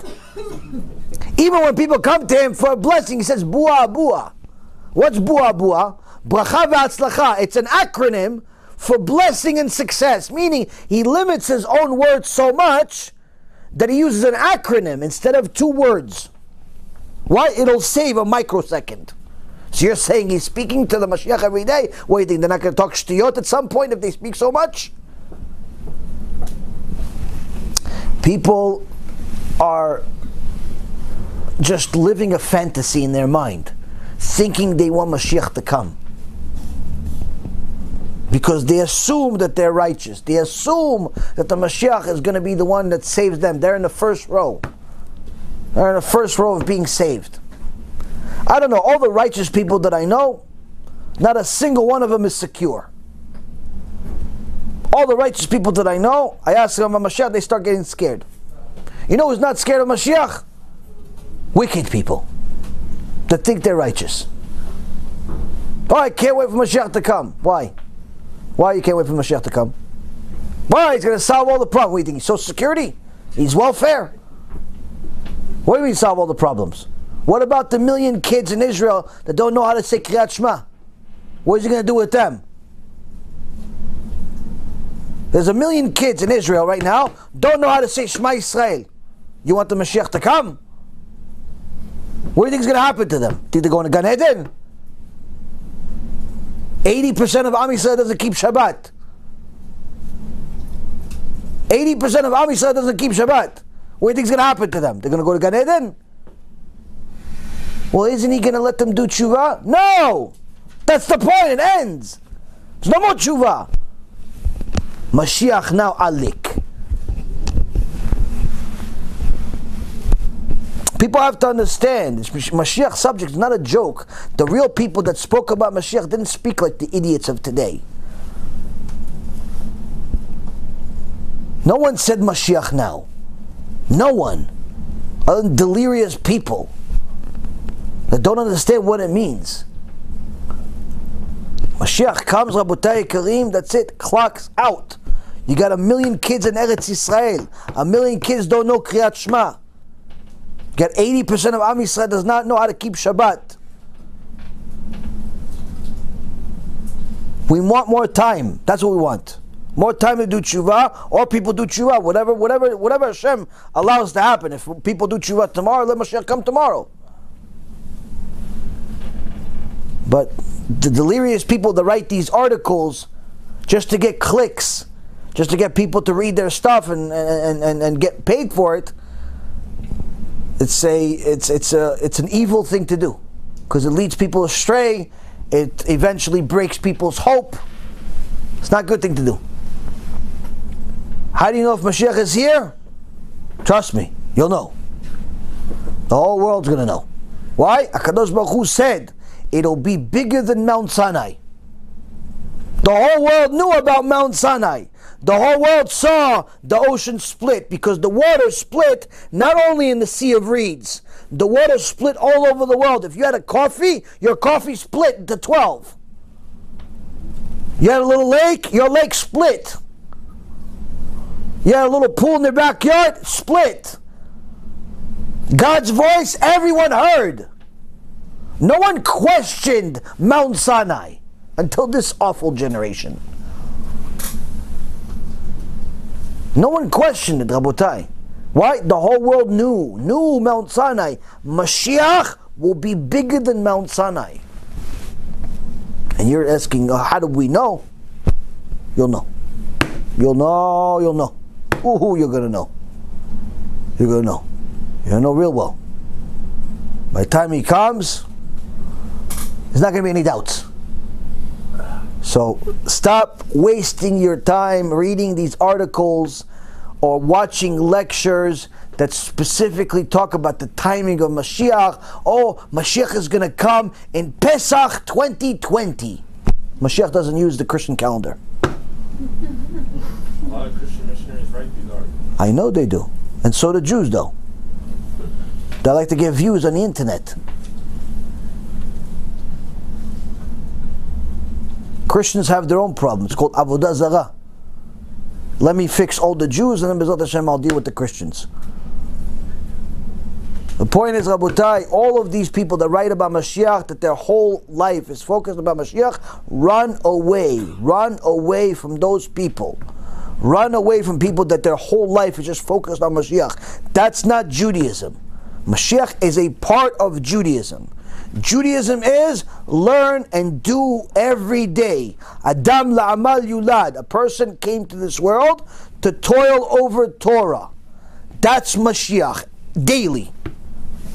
Every day you open a Sefer Torah, you see secrets of the creation to solve your life. That's what you're supposed to be. A Jew is not supposed to just constantly, look for dates and different Torah codes that talk about dates of when Mashiach is going to come. Oh, it's going to be in 2 months. Oh, it's going to be in 3 months. Oh, there's a big star. Oh, there's a small star. Oh, this guy, I don't know what he's doing, but he said something. Enough. That's not Judaism. Judaism is learning and toiling over Torah and overcoming the obstacles of day-to-day life. Mashiach comes, I promise you, you'll know it. Next question. We're almost done. This religious guy told me that the Lubavitcher Rebbe said that the Mashiach is going to be in Miami. If that's true, how would he know that? He just took too fast.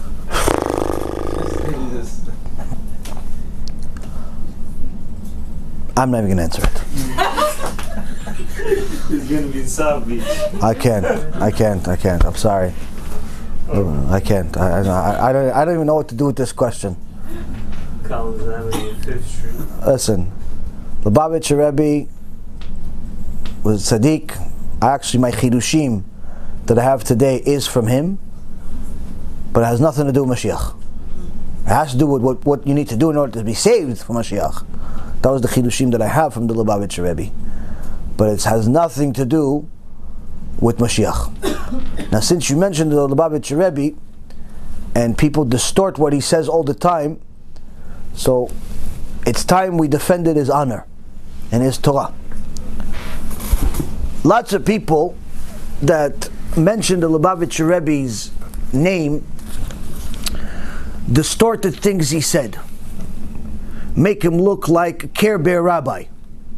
Hashem Yishmor v'Yatzil. Truth is, the Lubavitcher Rebbe was a tzaddik, Talmid Chacham, knew a lot of things about both the spiritual world and the material world. He was an engineer by trade.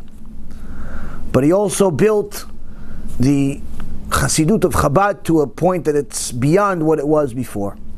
And people think that was based on some lovey-dovey type of Judaism that's different than ours. No, we don't teach Musar in Chabad. Who said that? Who said that? What, you think Chassidut is not Musar? That means you don't know Chassidut either. Chassidut is just another name for Musar. Chassidut is more. You look at the laws of the Hasidim, they're more stringent than the rest of the Orthodox Jews. I'm not talking about the laws, just halacha of how to keep Pesach, not kids. I'm talking about behave. But people say things in the name of the Lubavitcher Rebbe that's complete nonsense. Like, no, the Lubavitcher Rebbe just taught to love and everything about love and love and love. I have a video from the Lubavitcher Rebbe that we publicized some time ago.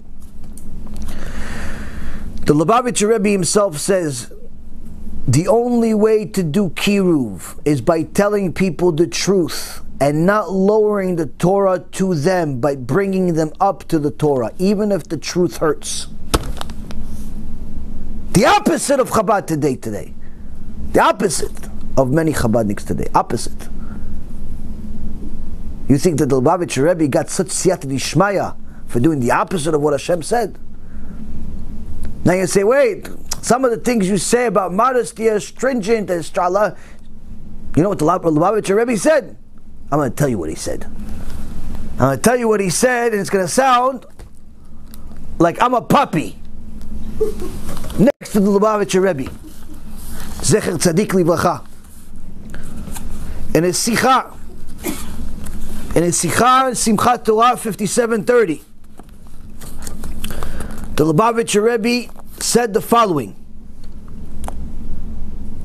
you must explain to the girls that the look of immodesty shows that the girl thinks that she will not be accepted in any other way by the man. Not with her intelligence, because she doesn't have any. Not with her heart, because this too she doesn't have. And not with anything good, because she doesn't even have she's not even a decent human being. And the only way is if she shows the places of her body that are supposed to be covered, which only exposes her insignificance. As if she's holding a sign saying, intelligence I don't have, feelings I don't have, knowledge and positive traits I don't have, and even my face is ugly. And the only thing that I can offer is exposing the places that are supposed to be covered. And this will make me look better, and will convince the man to speak to her and say hello to her. And this is the lowest level a person can embarrass themselves with, where the only thing that the man can see in her is the pritzut, is the immodesty, and nothing else. Show me one Chabadnik other than Arav Chaim Shlomo Diskin, Sheikhye in Eretz Yisrael, that said what I just wrote to you in a lecture 7 years ago, 6 years ago. Show me another Chabadnik saying this, quoting this Sikha. They quote a lot of Sichot. Quote this Sikha. No? Okay, I'll give you another one. In the Sefer called Atznei Alechet, which is different compilation of letters from the Lubavitcher Rebbe that talks about tzniut. He says you must explain to the Talmidah, to the female student, that immodest behavior is not one that belongs to Benot Israel, to the women of Israel, who are modest and will end up bringing her to different tests. Meaning a girl that acts immodestly will eventually have different tests, where men will try to get her in different ways until it gets to the point of danger. And for anyone who doesn't understand what I just said, he elaborates. As the Rishonim said, break-ins happens to the thief. Thief breaks into other people's houses, his house also gets broken into. Why? It's measure for measure. And all of this begins with the lack of attention to small details of modest behavior. The Pirza Korah Ganav. There's a principle in the Torah that a measure for measure, and the measure for a thief, he steals, Hashem sends people to steal from him. A woman that walks around immodest, she shows things that are supposed to be covered, then the people that are not supposed to be what's covered will see it. Amevin Yavin.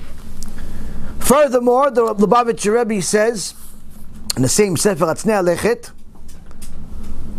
600-page book, 13 chapters, he says when a woman acts immodestly, such as having immodest clothing that grabs the attention, sometimes it's only in the way she walks. She ends up enticing anyone who sees her,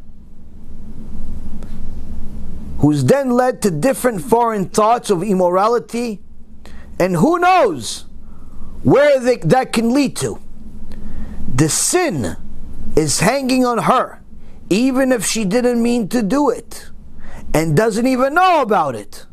and therefore she's considered a machtia rabim, which means that causes the public to sin, which the Torah says does not get divine assistance to do tshuva, because the many who sinned because of her do not do tshuva.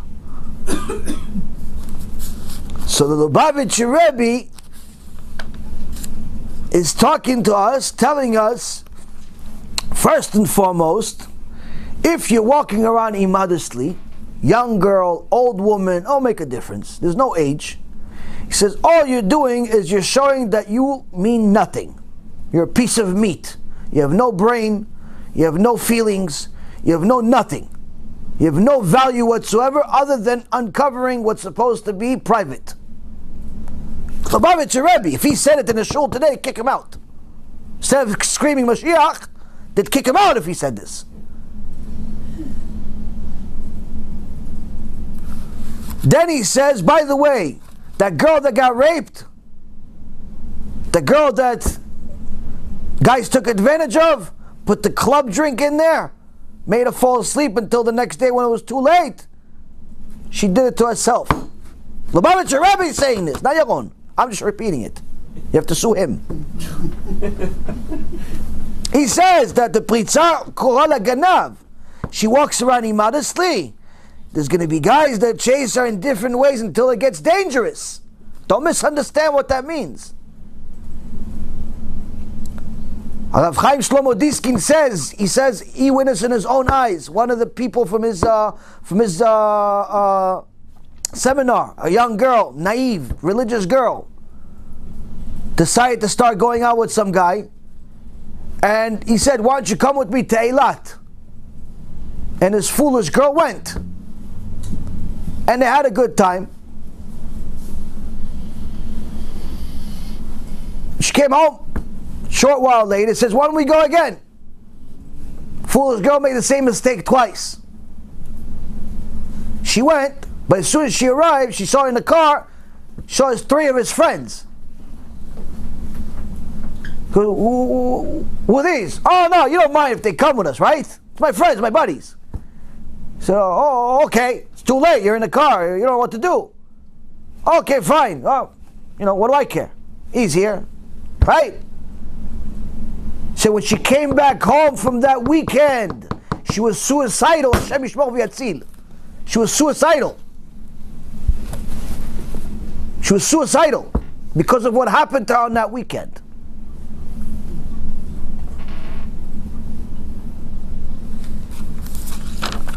The Lubavitcher Rebbe says she did it to herself.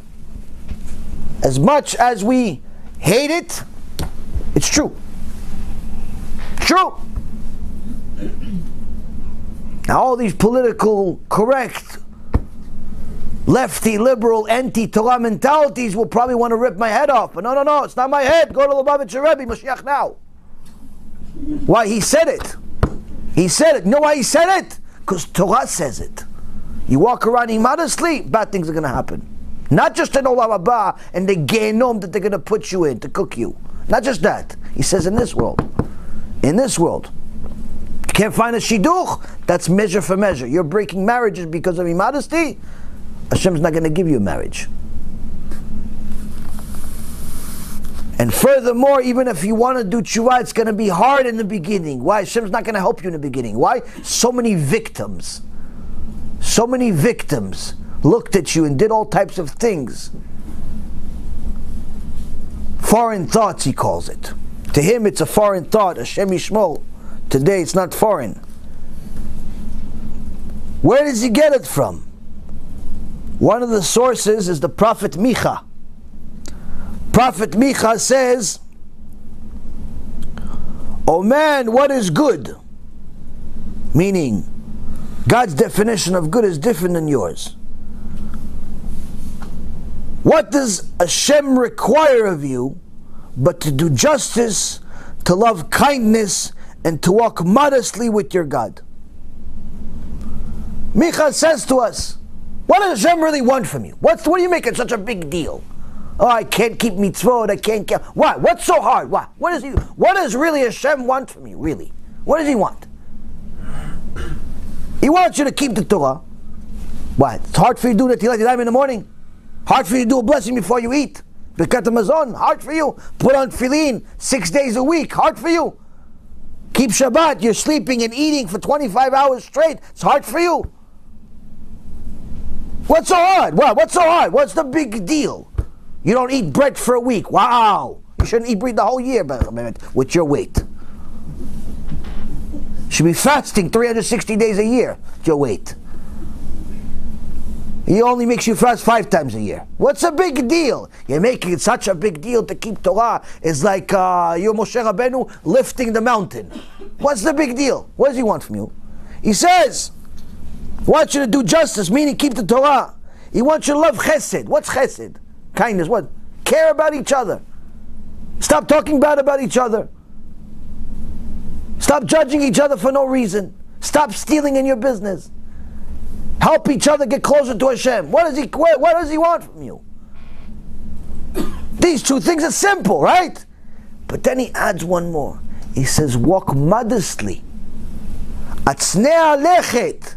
Atznei alechet. Walk modestly with Hashem. Be a modest human being. Cover your body. Cover your mouth too. All the filth that comes out of people's mouth. That's it. That's what Hashem wants. You want Gan Eden? That's it. Finished. That's what He wants. And Rashi says, Micha is telling us something clear. All the korbanot, meaning all of the tefillot, the sacrifices, will not help fix your sins if you don't follow the Torah, if you don't do chesed, and if you're not modest. You can do whatever you want. You can keep Shabbat and you can learn Torah, but if you're not modest, nothing's going to help you. You can be modest, but if you don't keep Torah, nothing's going to help you. You keep Torah and you can be modest, but you're stingy, you don't want to help people do TeShuva, nothing's going to help you. It's all of them or nothing. Why? These are foundation of connection to HaKadosh Baruch Hu. Why? These are His midot. These are His traits when we're supposed to emulate Him to prove that we're His children. And that's why the Lubavitcher Rebbe Alav Shalom says in the Bat Melech Pnima Sefer, there's nothing Hashem loves more dearly than modesty. And in Beautiful Within, chapter 5, he elaborates further about modesty to make sure that the Bnot Israel of today that say that they're connected to Him and connected to Chabad understand clearly. He says, when you're walking around as a woman, it's not just enough to wear a skirt. Sometimes women wear skirts, it's better off they wear pants because the skirts are so short.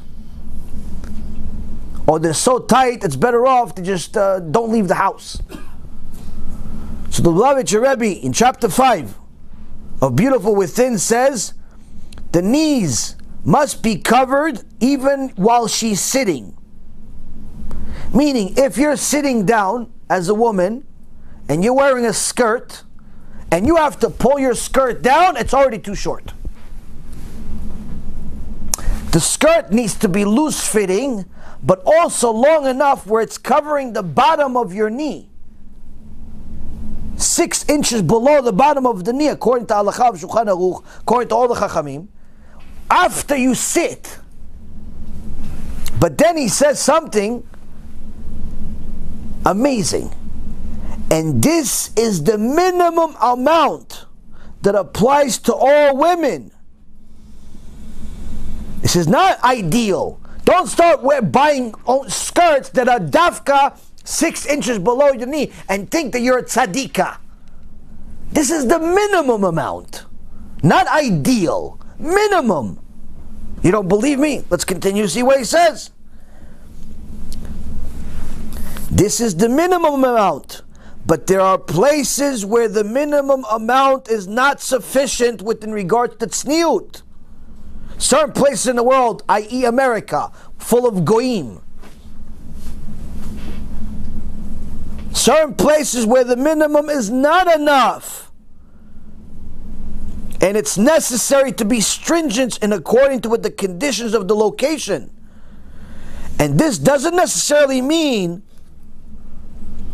that it's a stringency to wear a longer dress, but rather the conditions of the place cause the minimum requirement to be longer as a Torah prohibition, meaning that the minimum requirement that's minimum is no longer allowed. It's a sin to wear a dress right at the bottom of the knee. Not enough. Now the minimum becomes a sin. You have to wear something longer. So for all these girls that only wear skirts that are just below the knee and thinking you're perfect, it depends where you are. If you're home, yeah, it's okay. You're home. Other places, depends where. Why? Because there are certain places you have to be even more modest. Even more modest. Now, unfortunately, you go today to most Chabad houses, even the minimum they don't do sometimes. Even the minimum. There's certain rabbis that their own wives, I saw with my own eyes, Hashem Yishmor v'Yatzil, live in my neighborhood. Walking on Shabbat, I see the wife. What minimum? What minimum? She doesn't even look Jewish. Walking next to the head of the Keilah. But everybody's harping and focusing on the wigs. Okay, forget it. Wear the wigs, don't wear the wigs. What about the rest of your clothes? What about the rest of your clothes? What about the... No, we're Chabad. Yeah, you're Chabad, exactly. That's what I was saying. You're Chabad. You know, Chabadniks, they don't listen to anything that's not Chabad. Okay, I brought you Chabad. No? You tell this to Chabad. Well, we're going to make a clip out of this to tell it to Chabad. You guys tell Chabad. They already hate me enough. Especially after they watch this. Why? They didn't think we're going to discover their secrets. Why did the Lubavitcher Rebbe have such siyata d'ishmaya to build such a huge organization? Because he was in accordance with the Torah. He was in accordance with the Torah. He said what he said, that I know that what he said was according to the Torah. He didn't call himself Mashiach. He didn't call himself a prophet. He didn't say all these things. And the issue of the whole wigs being avodah zarah wasn't known at that time anyway. So the point is, Rabotai, many people say many things in the name of tzaddikim that are simply false. That's why it's important for us to look for ourselves, see for ourselves with our own eyes, what did they say? What did they write in a book? If it's not in a book, it's a waste of time. A Baal Tshuva, a convert, or even someone that's been frum his entire life, if you want to grow, you have to go search for it. You have to go search for the truth, as if you've never seen it before. Because whatever you've done so far is not enough. You have to do more. You have to learn more. Be'ezrat Hashem, this will motivate us to learn more, to do more, to get closer to HaKadosh Baruch Hu, to serve Him like all of the tzaddikim that served Him, and Be'ezrat Hashem, get more of His children to come back to Him when Mashiach finally arrives. Baruch Adonai Le'olam, Amen ve'amen.